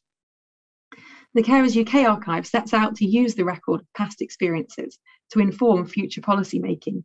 It documents the history of legal battles and policy changes relating to care, but also positions women as active participants, as carers, curators, advocates, narrators, and researchers, valued social actors rather than passive objects of study. And as Judith Oliver, the founder of the Carers, founder of the Association of Carers, wrote in her 1986 report, "We are, and always will be, an association of carers, not for carers. Whilst we greatly welcome anyone who supports our aims into associate membership, only carers may define the policies and activities." And this emphasis on carers as active participants, shaping their stories and recording their own histories, is reflected in the organisation's ongoing commitment to writing as a form of care, as advocacy, as an outlet for creative expression, and as a form of community building. In 1965, the Reverend R. Mary Webster launched the charity with a series of letter writing campaigns, writing to high-profile public figures, academics and newspapers, and writing letters of support to carers across the UK. Webster's strategy was to use writing to raise the profile of carers in general, but also to advocate for very specific policy changes, including, for example, changes to the housekeeper allowance and pension credits for women.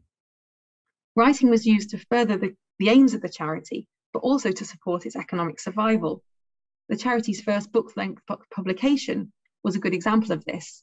Feminine Singular was published in 1974 and was funded in a strikingly modern way using a Kickstarter model supported by a letter-based writing campaign. Throughout its history, Carers UK has maintained this commitment to putting writing by carers and about care at the centre of its work. The archive offers evidence of the organisation's support for informal pen pal initiatives in the 1960s and 1970s, innovative video diaries by young carers in the 1980s, online forums in the 2000s, social media campaigns in the 2010s, and ongoing support for creative writing. And this intersection between the personal and the political, and the connection between the lived experience of carers and the moulding of a vision for the future, is illustrated by a 2005 initiative. The editors of Caring magazine asked readers to email or write to them with ideas of what it would or should mean to be a carer 15 years in the future in 2020. The chair of Carers UK, Rosie Foster, summed up the responses in the following way. Oh, sorry, 1 minute. The year is 2020. Anybody taking on a caring role for the first time feels that right from the start, they will get the right to backup, including a regular break and a decent income. Stories in newspapers and on TV no longer misuse the term carer to describe a professional, as so often happens today. When a person says they are a carer, everyone will know what they mean and understand the value of what they do. And it's sobering to think in 2022 how far away we are from this vision. The revolution that carers are calling for, according to Foster, is fundamentally bound up with specific material changes to their daily lives. But the responses also highlight the importance ascribed to caring about the language that's used to describe carers and the cultural representations that shape public perceptions of care, such as the stories in newspapers and on TV. Attending to the details of the vocabulary and knowing what they mean when a person says that they're a carer is, Foster argues, central to understanding the value of the work that they do. Carers UK and its predecessor organisations also champion reading as a form of care, as a way of enriching the imaginative lives of people who may not have much money or freedom to travel and meet new people, as a way of making connections with the experiences of others across different times and places, and as a mean of accessing and appreciating the rich cultural history of writing about care. This is demonstrated in the monthly newsletter, which has always included a regular slot for creative writing by carers, and the charity's online forums, which provide a space for informal reading groups in which fiction and poetry about care are discussed. The book-length anthology, Feminine Singular, that I mentioned just earlier on, has an unapologetically provocative opening. This anthology does not speak for the entire female sex. It's limited to the minority of women who remain single. Always a small proportion of the total whole, a single woman has existed in all eras, in all society, and in all classes. In a few cases, she is revered or even glamorized. More often, she is used or scorned or pitied. To many people, her singleness is more important than her womanhood, and far more important than the simple fact that she's a person like all others, regardless of sex or marital status.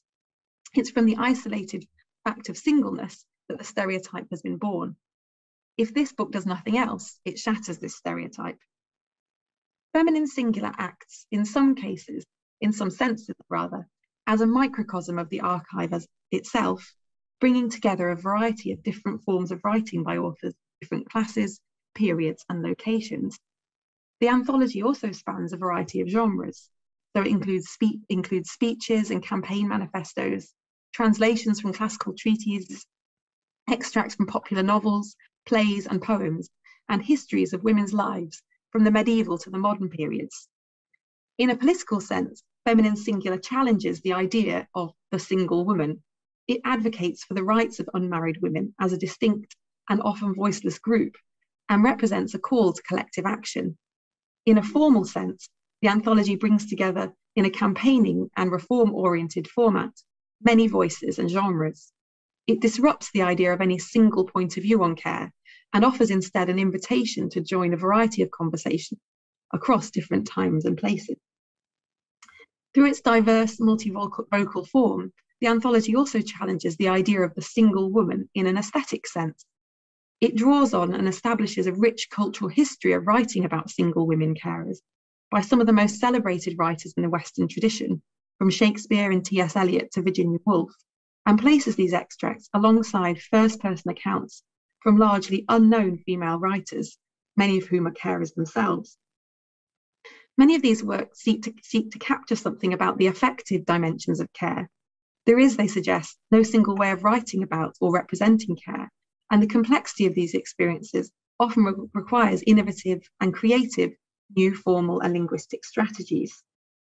So curating these works suggests that they are culturally as well as politically valuable, that we should care about them individually as important historical documents, but also collectively value care itself as an important category for critical and cultural analysis in the present and the future. By creating the archive, Sandra Leventon laid the foundations for an ongoing commitment to raising the profile of carers and recognising their work in practical and creative senses that remains central to the mission of Carers UK today. So in the quotation on the slide here, they are of course calling for a better investment in social care, but also for recognition, and not just soft recognition, but also a legal duty on the part of the NHS to identify carers in order to promote their health and well-being. This notion of recognition is also a key term for Fraser, who gives a historical account of its shifting significance. In the 70s and 80s, she writes, struggles for the recognition of difference seem charged with emancipatory promise, and she links these struggles for the recognition of difference to sexuality, gender, ethnicity, and race. In the 21st century, however, Fraser suggests that issues of recognition and identity have begun to distract from and even displace economic and material campaigns for the equitable redistribution of resources and wealth. Recognition is, Fraser argues, not enough. It must be paired with a commitment to redistributive justice that challenges the growing economic inequality in our societies. Her argument does not amount to a rejection of the importance of recognition. Instead, she acknowledges that not all forms of recognition politics are equally pernicious. Culture is a legitimate, even necessary terrain of struggle, a site of injustice in its own right, and deeply imbricated with economic inequality. Properly conceived, struggles for recognition can aid the redistribution of power and wealth, and can promote the interaction and cooperation across gulfs of difference. Everything, Fraser continues, depends on how recognition is approached. As I've argued in this paper, the approach Carers UK have taken to participation, cultural work and activism constitute powerful, valuable and often innovative forms of recognition that have been central to the organisation's work from its earliest days. Archiving, writing and reading in many different forms can act as a means of recognising and reshaping conceptions of the economic, personal, historical and affective value of care. They can act as forms of advocacy, can enrich imaginative lives and work towards community building. At this present moment of rupture, as we emerge from the coronavirus pandemic, understanding this struggle can help us to think about the importance of language and culture as a terrain of struggle in campaigns for redistributive justice. Thank you.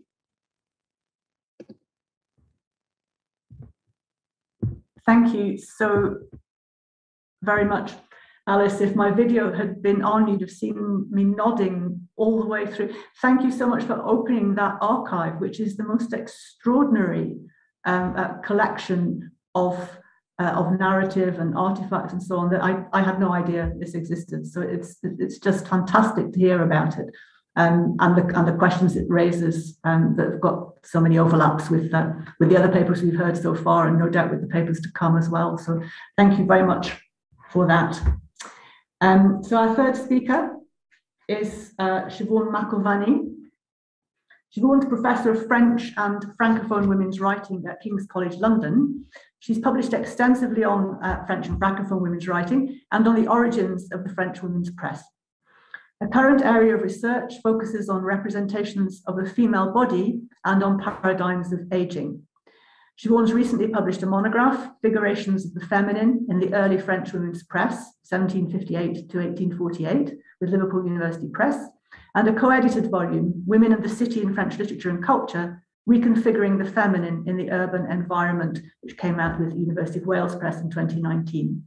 And her most recent publication is a book chapter entitled Fictional Transgressions and the Matter of Bodies. The title of Siobhan's paper today is Collaborative Care, Sharing Stories of Aging in Recent French and Francophone Women's Writing.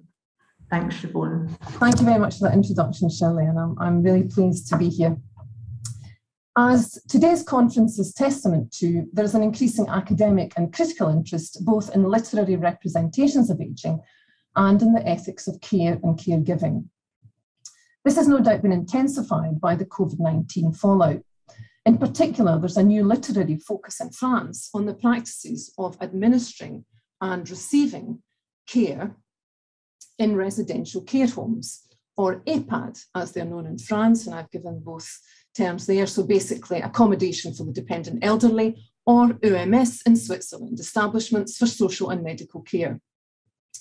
The once marginalised old people's home is finally being given mainstream cultural representation in French and Francophone literature, as the privacy of the home comes under close scrutiny.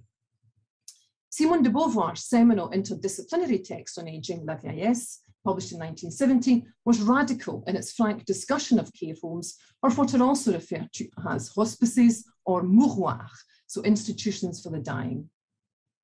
Beauvoir also starred in and narrated a short documentary film, Promenade au Pays de la Vieillesse, which can be viewed as a filmic accompaniment to the book.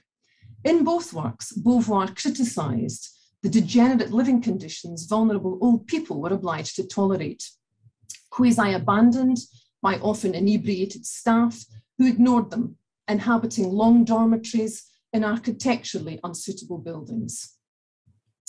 I mention Beauvoir because it's important to emphasise that the current surge, and I do think it is a surge, I have to say, of recent French and Francophone publications on care homes is not without precedent.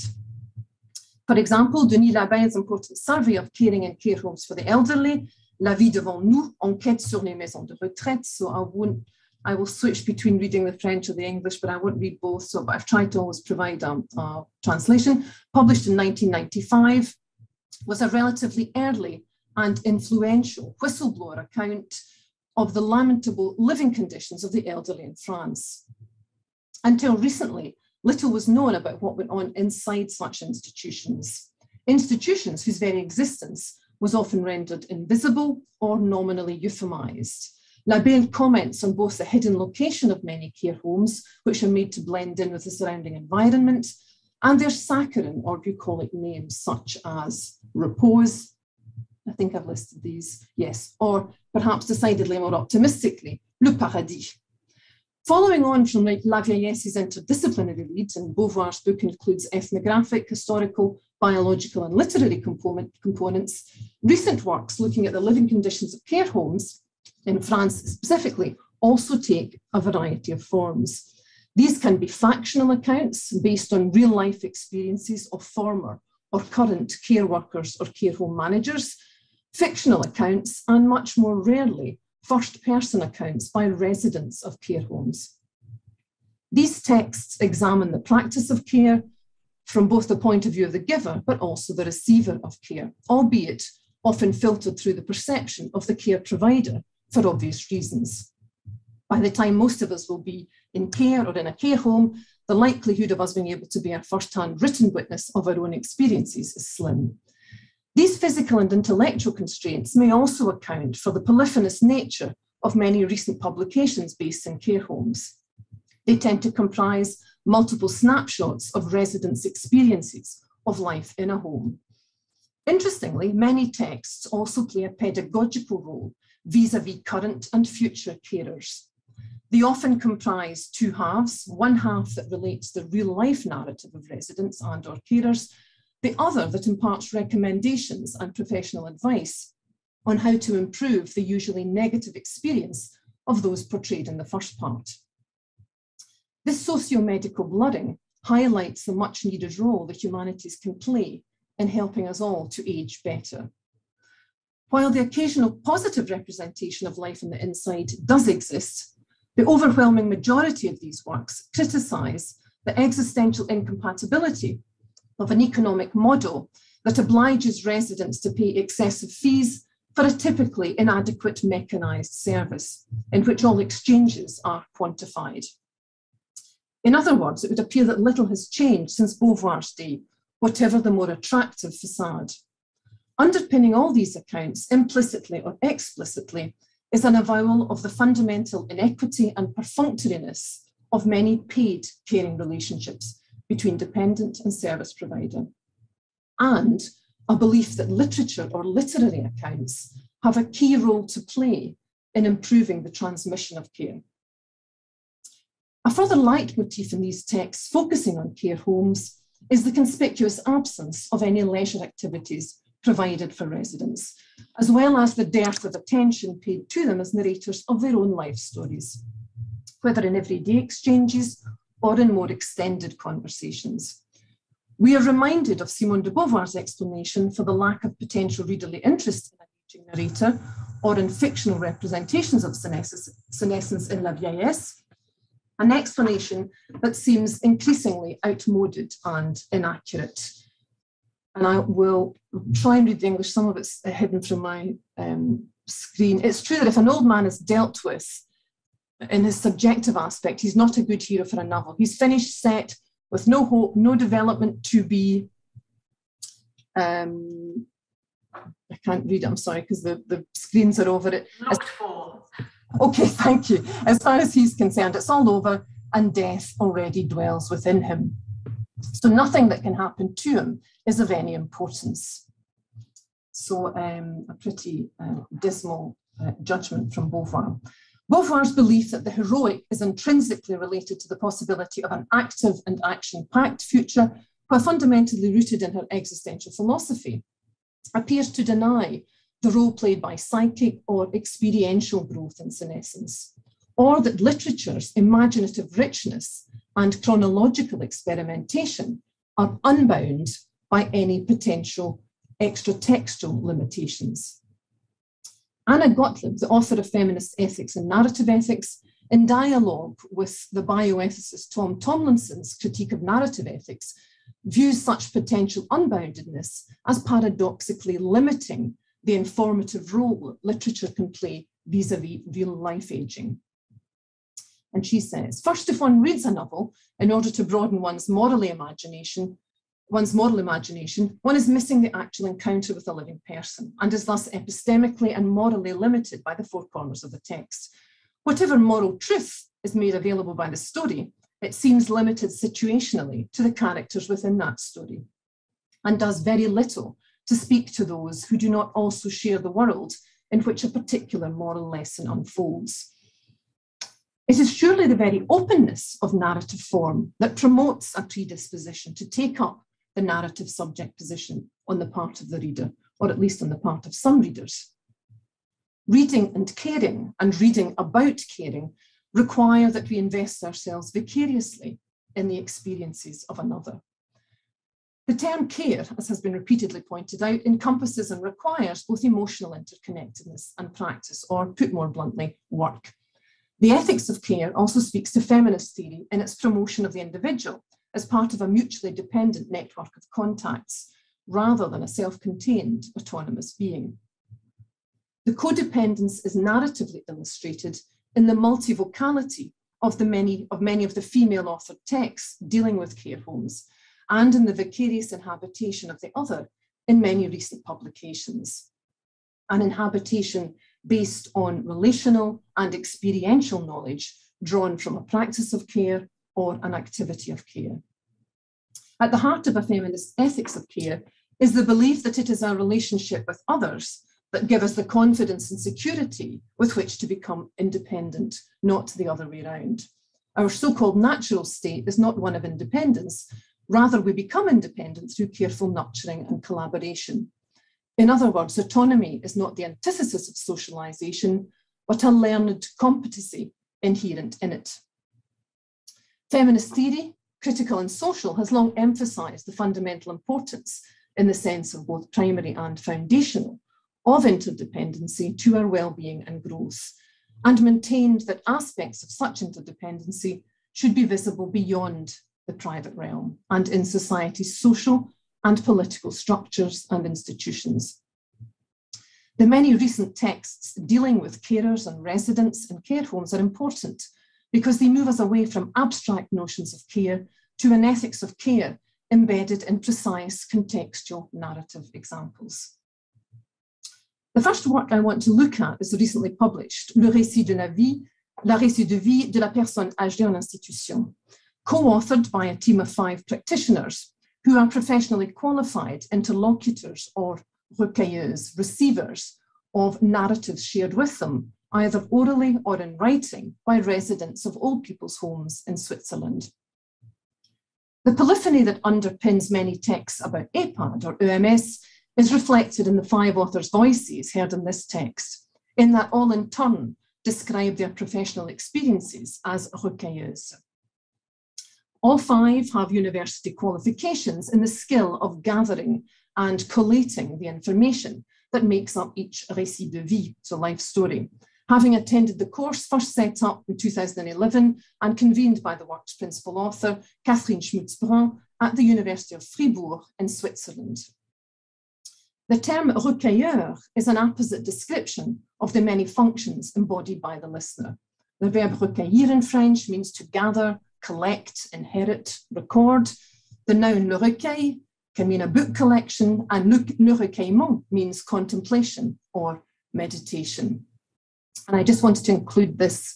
This is from a newspaper article at the time of the course's kind of initial setting up. And so as you can see, qualification for life story collectors are first for Switzerland, and you have this rather intimidating microphone with it. You can just about make out the blue uniform behind it of the interviewer. But this is really, and it's a course that has kind of gone from strength to strength as far as the number of participants are concerned. It's still very much a very popular formation or education for a variety of different professions.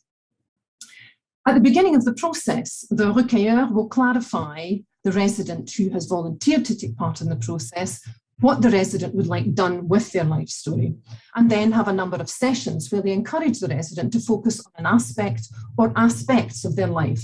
The discussion is recorded and is then written up by the recueilleur or the recueilleuse. According to Schmutz-Brun, the resident is the ultimate authority both in approving the final version of their story and what becomes of it. That version can be viewed as articulated through a third voice, to quote the American anthropologist Barbara Meyerhoff, and I quote, which is neither the voice of the interviewer nor the voice of the informant, but the voice of their collaboration. In this co-authorship and the predominance given to the existential importance of storytelling, we see the role of the humanities rather than the social sciences. These are not research interviews, but collaborations between the teller and the listener, writer. Some residents want their récit de vie for personal perusal. Others have more ambitious plans for them.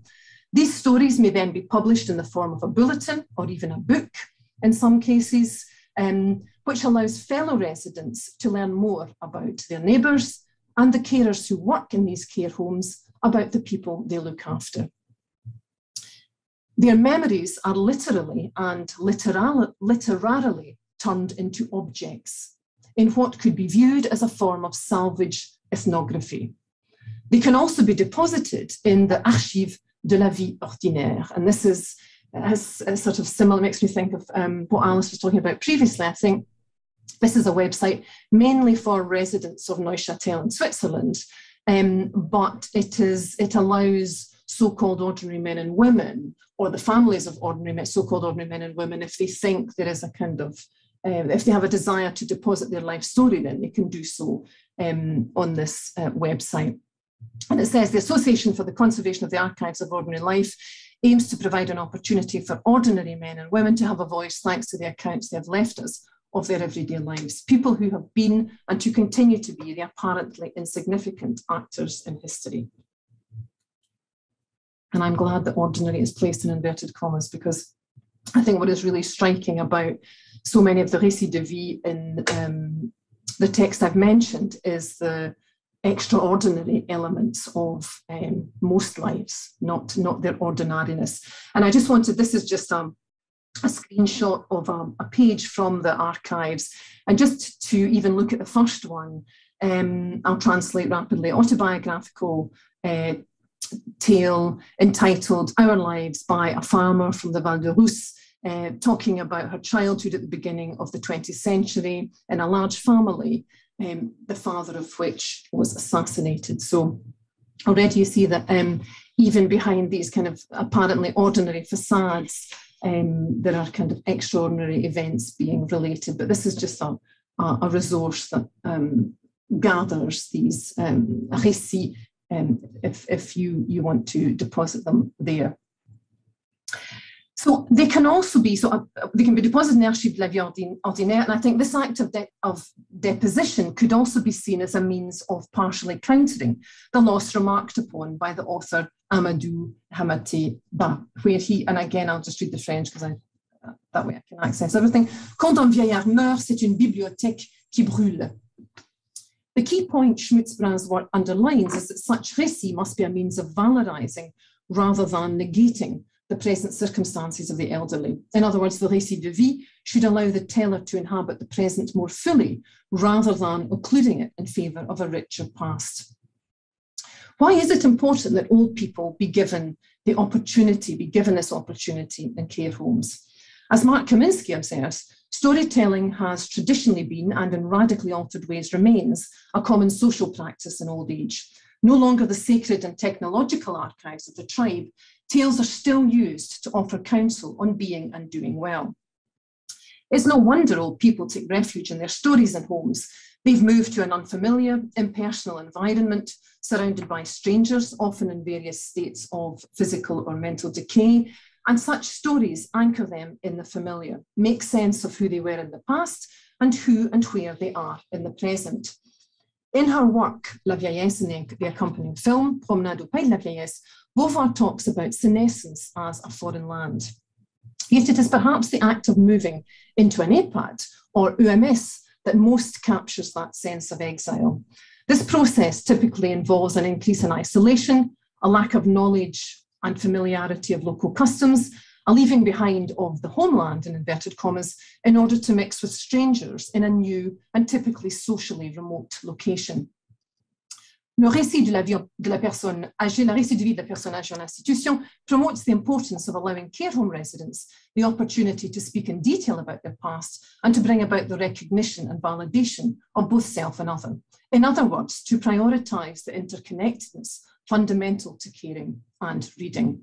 Stories are a way of making the current landscape, the current often foreign landscape of the care home, more familiar, of emotionally navigating this uncharted terrain. Constructing a narrative gives significance to the disparate episodes of a life and renders visible the invisible.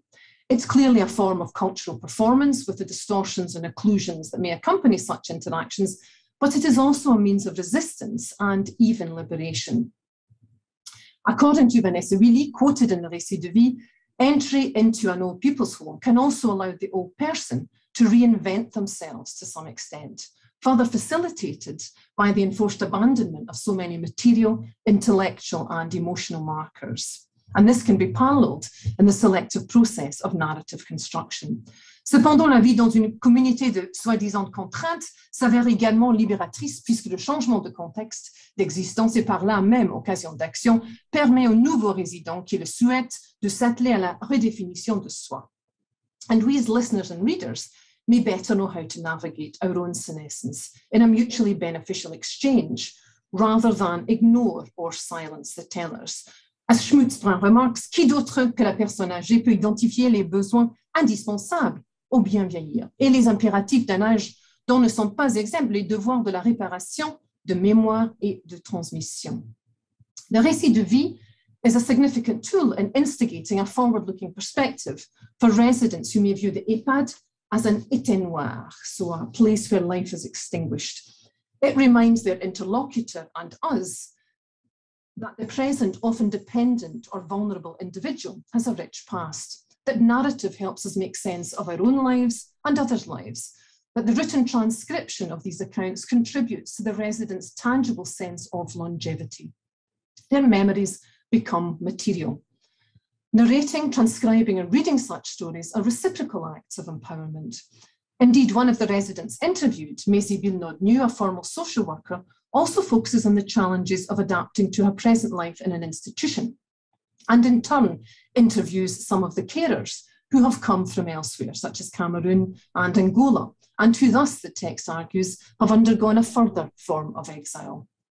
Both are portrayed as types of refugees existing on the social margins. Virginia Held repeatedly emphasizes the significance of relationality in her description of an ethics of care. Unlike care, virtue, she argues, should be seen as an individual predisposition, and two virtuous, benevolent people can fail to have a caring relationship, which she describes as one that requires mutuality and the cultivation of ways of achieving this in the various contexts of interdependence in human life. The act of telling, recording, and consuming these narratives is also an act grounded in the giving and receiving of hospitality. The significance lies in the notion of transmission, of leaving a trace. Listeners need to give their time and attention to tellers, which is also an act of care. These recueils act as a kind of intergenerational narrative repository in which emotional care and investment are rendered visible in material form. While this move is clearly beneficial, or generally beneficial, it could be argued, to residents, certainly presented as such in the text, carers and families, there is something undeniably poignant about having to timetable specific opportunities for old people's stories to be listened to. What would have formed part of extended family conversations in the past has been formalised and institutionalised in the true sense of the term. Cultural transmission in the form of these personal narratives has somehow been commodified, in that the recueilleurs or professionals now step into the gap left by children and family members, acting as custodians of stories that would otherwise be lost. And this is clearly to do with societal changes in caring and familial patterns in which the state has predominantly taken over the act of caring for the elderly from family members, coupled with a much greater sense of life stage segmentations and the end of a so-called useful productivity and labour. However, it's important to look at the hegemonies at play here. Is there a dominant party in the co-creation who acts as cultural custodian, preserving the artefacts and rituals of a potentially disappearing way of life?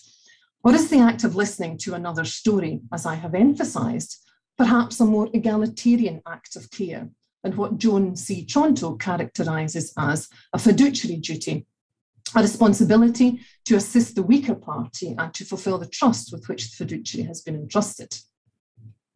These récits remind us that caring in the case of interdependency relations is not only repetitious and reproductive, but can be creative and productive.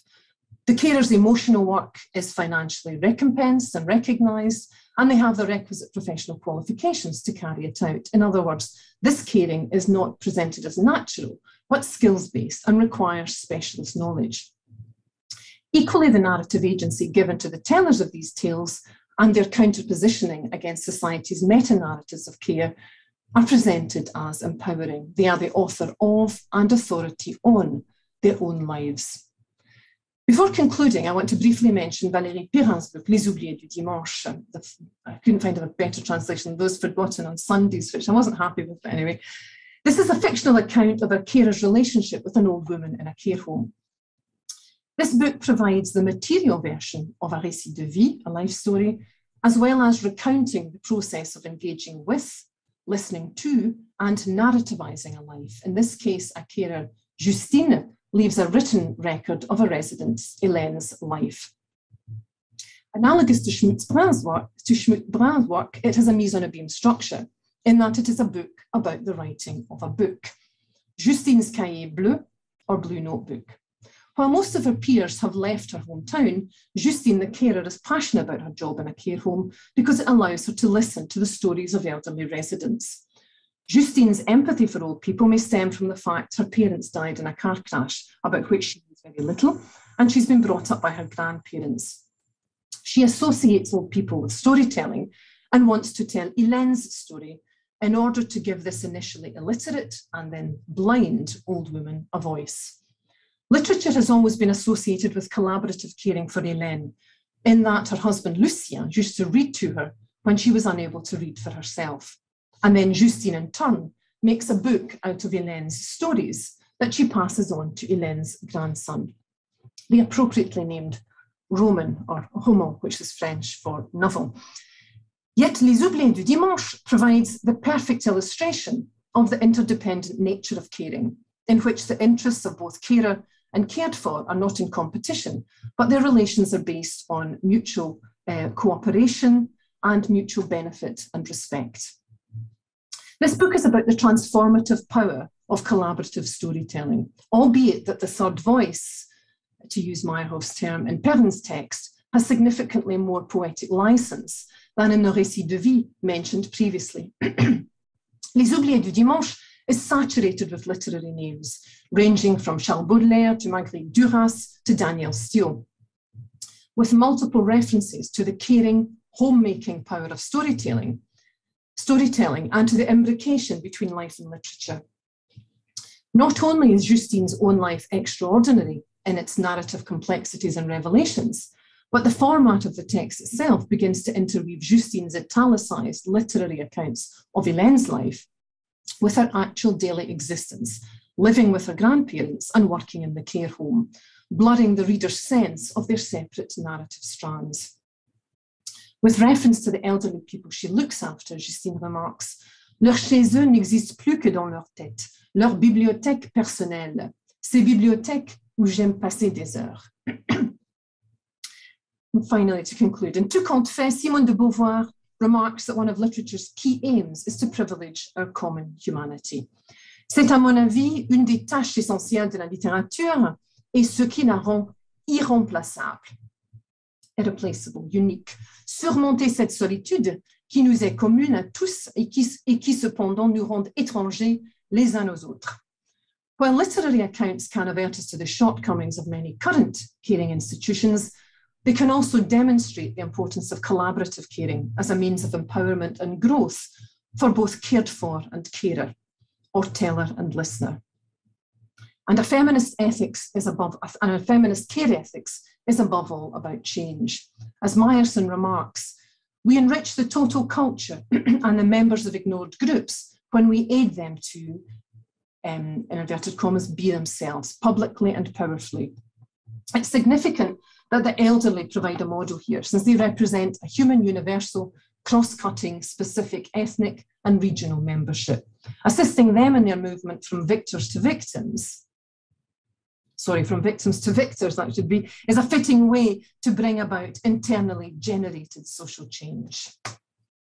These are stories about stories. And as readers of such stories, by imaginatively projecting ourselves into the lives of recounted others, because we are not limited by the flesh and blood of the real person, to come back to Gottlieb's criticism, we are exposed to a variety of different perspectives on ageing, which make us consciously reflect both on predominant social paradigms of ageing and on our own relationship to caring. It is a recognition of caring and also reading as intrinsically reciprocal, as an interdependent activity that benefits all of us, that can help break down that Beauvoirian sense of solitude. Thank you. Siobhan, thank you so much for a really, really terrific and rich paper. And sorry, there's a bit of interference there. It's just so fantastic to hear a paper that's making such a powerful argument for the connection between narrative and the production of narrative and well-being, health. That was absolutely great. We have some time for questions now. We've got about a quarter of an hour. So let me throw the floor open and ask if people have questions that they'd like to ask to our speakers individually or collectively across the panel. Oh yes, okay, Kathleen's asking a question, so Kathleen, you can go before me. Okay, thank you, Shirley. It was a second wonderful panel. Can you hear me? Okay, my question, it's a very specific question, and it's for Alice. And I'm just wondering, Alice, to what extent the archive that you spoke about is available to the public? Like, how well known is this archive? Thank you for the question. It's not available. I mean, you can request access at the Manchester Record Office. So in that sense, it is available. But it was, as far as we knew, we were the first people to really go back to this archive since it had been created, really. So hadn't been looked at. But it seemed to us like given the centrality of writing processes of reading and of writing and of thinking about the kind of about the sort of memory work, which seemed like a connection to the other papers, the importance of that memory work as a form of care. It seemed like that was an important thing for the sort of ethos of the charity Carers UK, rather than it just being kind of interesting because it hadn't been looked at before. It seemed really, really central, that process of going back and thinking about the sort of archiving as care and the process of thinking through that history and how that history has been recorded and documented and created and valued. Yeah. So hopefully other people will be will discover it a bit more in the future. Yes, that's wonderful. And that's of course where your work comes in, making it more making more people knowledgeable about the fact that it exists. I hope so, and I just hope also just that obviously the case I was making that it's important and valuable in its own right, but also just for the broader questions that it raises as well. Yes, thanks so much.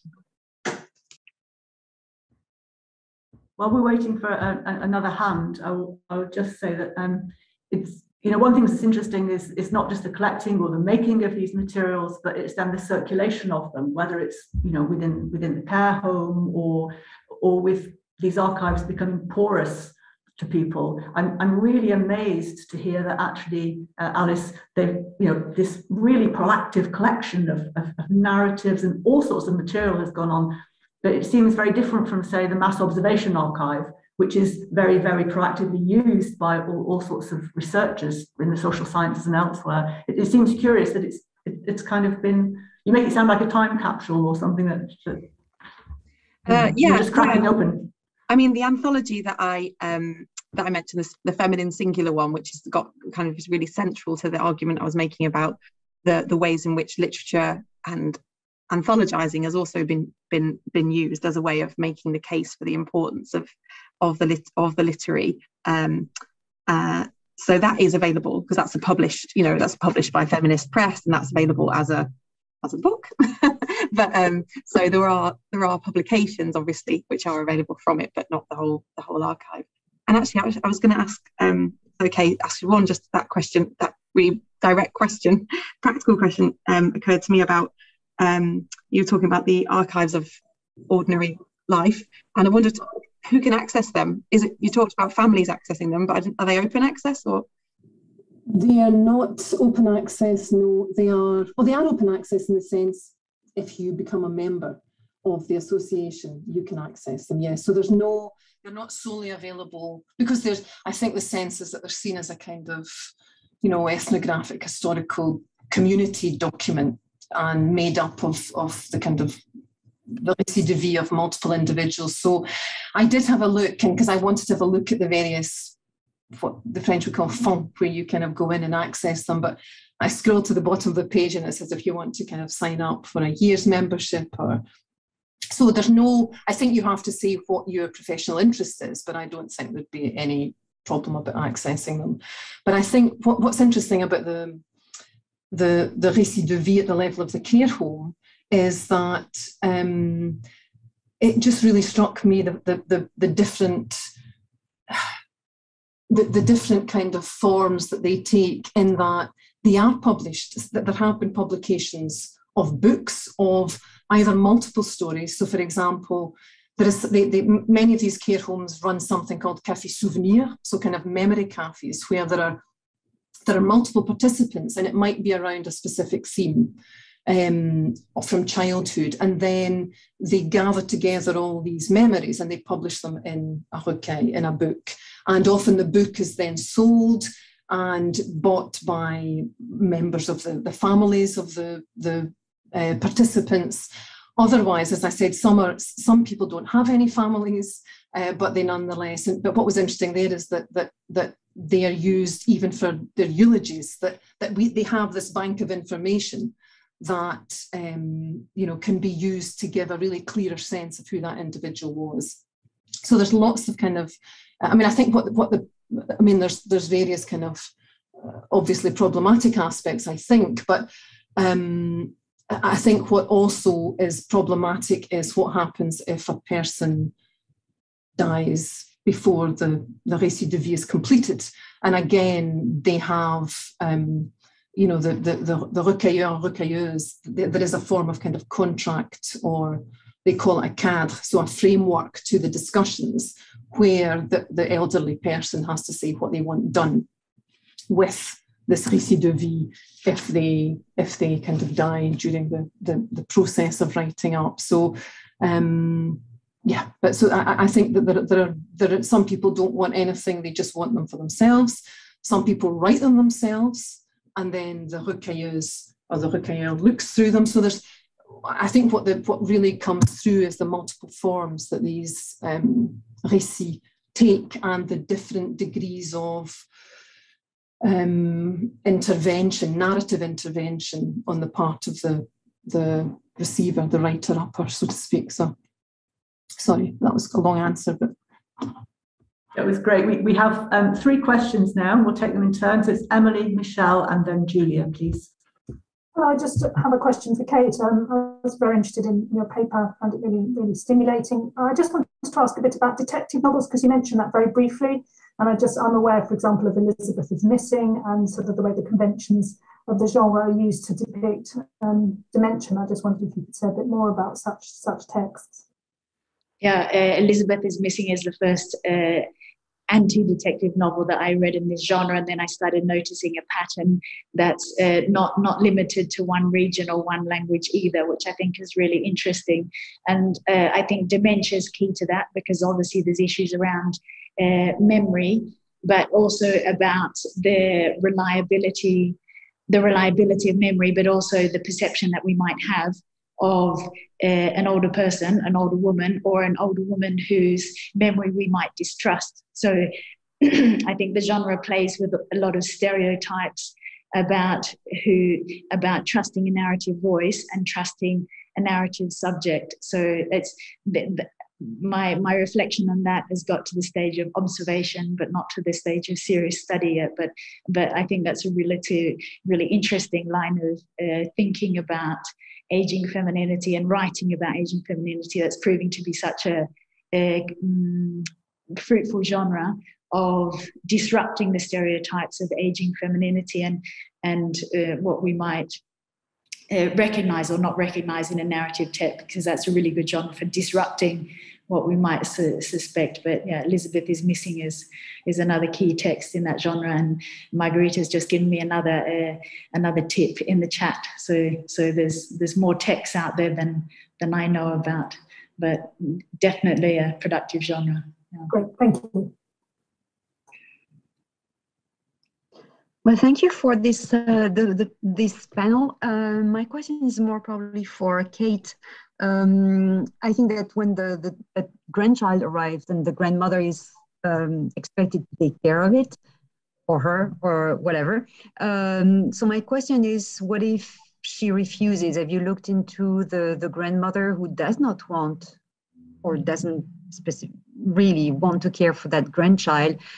And is she then a bad grandmother? Is there the figure of the bad grandmother? Yeah, I've not come across that topic yet, but I'm sure there must be texts on that topic. My focus is not necessarily on mothering or grandmothering. I'm more focused on representations of aging, and then looking at the different representation of aging I've come across. But yeah, there's certainly an expectation that aging women might participate in the care of grandchildren. But that's definitely an aspect of grandmothering that I've not come across yet, but it must be there, and it's an important one to look at. Yes, I mean, something that strikes me, that's another aspect of your question, is perhaps Olga Tokarczuk's text that just doesn't bring up the question. So maybe that's another aspect of writing about mothering or grandmothering, that it's a non-issue in a text. So by not addressing it is a way of talking about women and mothering or grandmothering by simply not addressing it. So that might be another way of addressing mothering, grandmothering. Thank you for the question. Yes, I had a question which is really coming from this really interesting parallel across the two panels, so that radical narrative forms can be representative of life experiences, and also that these récits de vie, following on from Kate's point, might be, works of fiction as well as useful documents for therapeutic or other purposes. So my question was really, is there any kind of interaction between a sort of, is there any possible interaction between this sense of the récit de vie as a document and as a possible work which might be looked at within fictional constructs? Sorry, that was for Siobhan. Yeah. In the sense, Julia, that, because I suppose I think what the récit de vie, I mean, I suppose I would kind of, the fact that we employ kind of narrative, as you know very well, Beth, and anyone, the fact we employ kind of narrative techniques to write these things up, and they're inevitably self-selecting. I think there is a sense that the narrator, the récit de vie that I'm talking about in the care home, which is a more authentic version of the life lived. But I think the fact that there is the involvement and perhaps not so much transmission, but in some ways perhaps a transposition of the narrative voice of the listener onto the account given by the teller, I think, inevitably leads to that degree of fictionalization. And I think that's a really interesting, and come back to me if this is not what you're getting at, but I think that's a very interesting notion that even, I mean, Meyerhoff is a fascinating figure, as you may know, but she died from lung cancer age 50 with a whole kind of bank of work still to be developed. But I think what's interesting in her work as you read it, maybe within the last 10 years of her life, is she's moving from this notion of, I mean, it is collaboration, but she's beginning to recognize that even the politics of reception of the listener, in that if you're taking notes, you're going to be nodding or interrupting, or your physical gestures are going to be guiding the narrative that is given to you by the teller.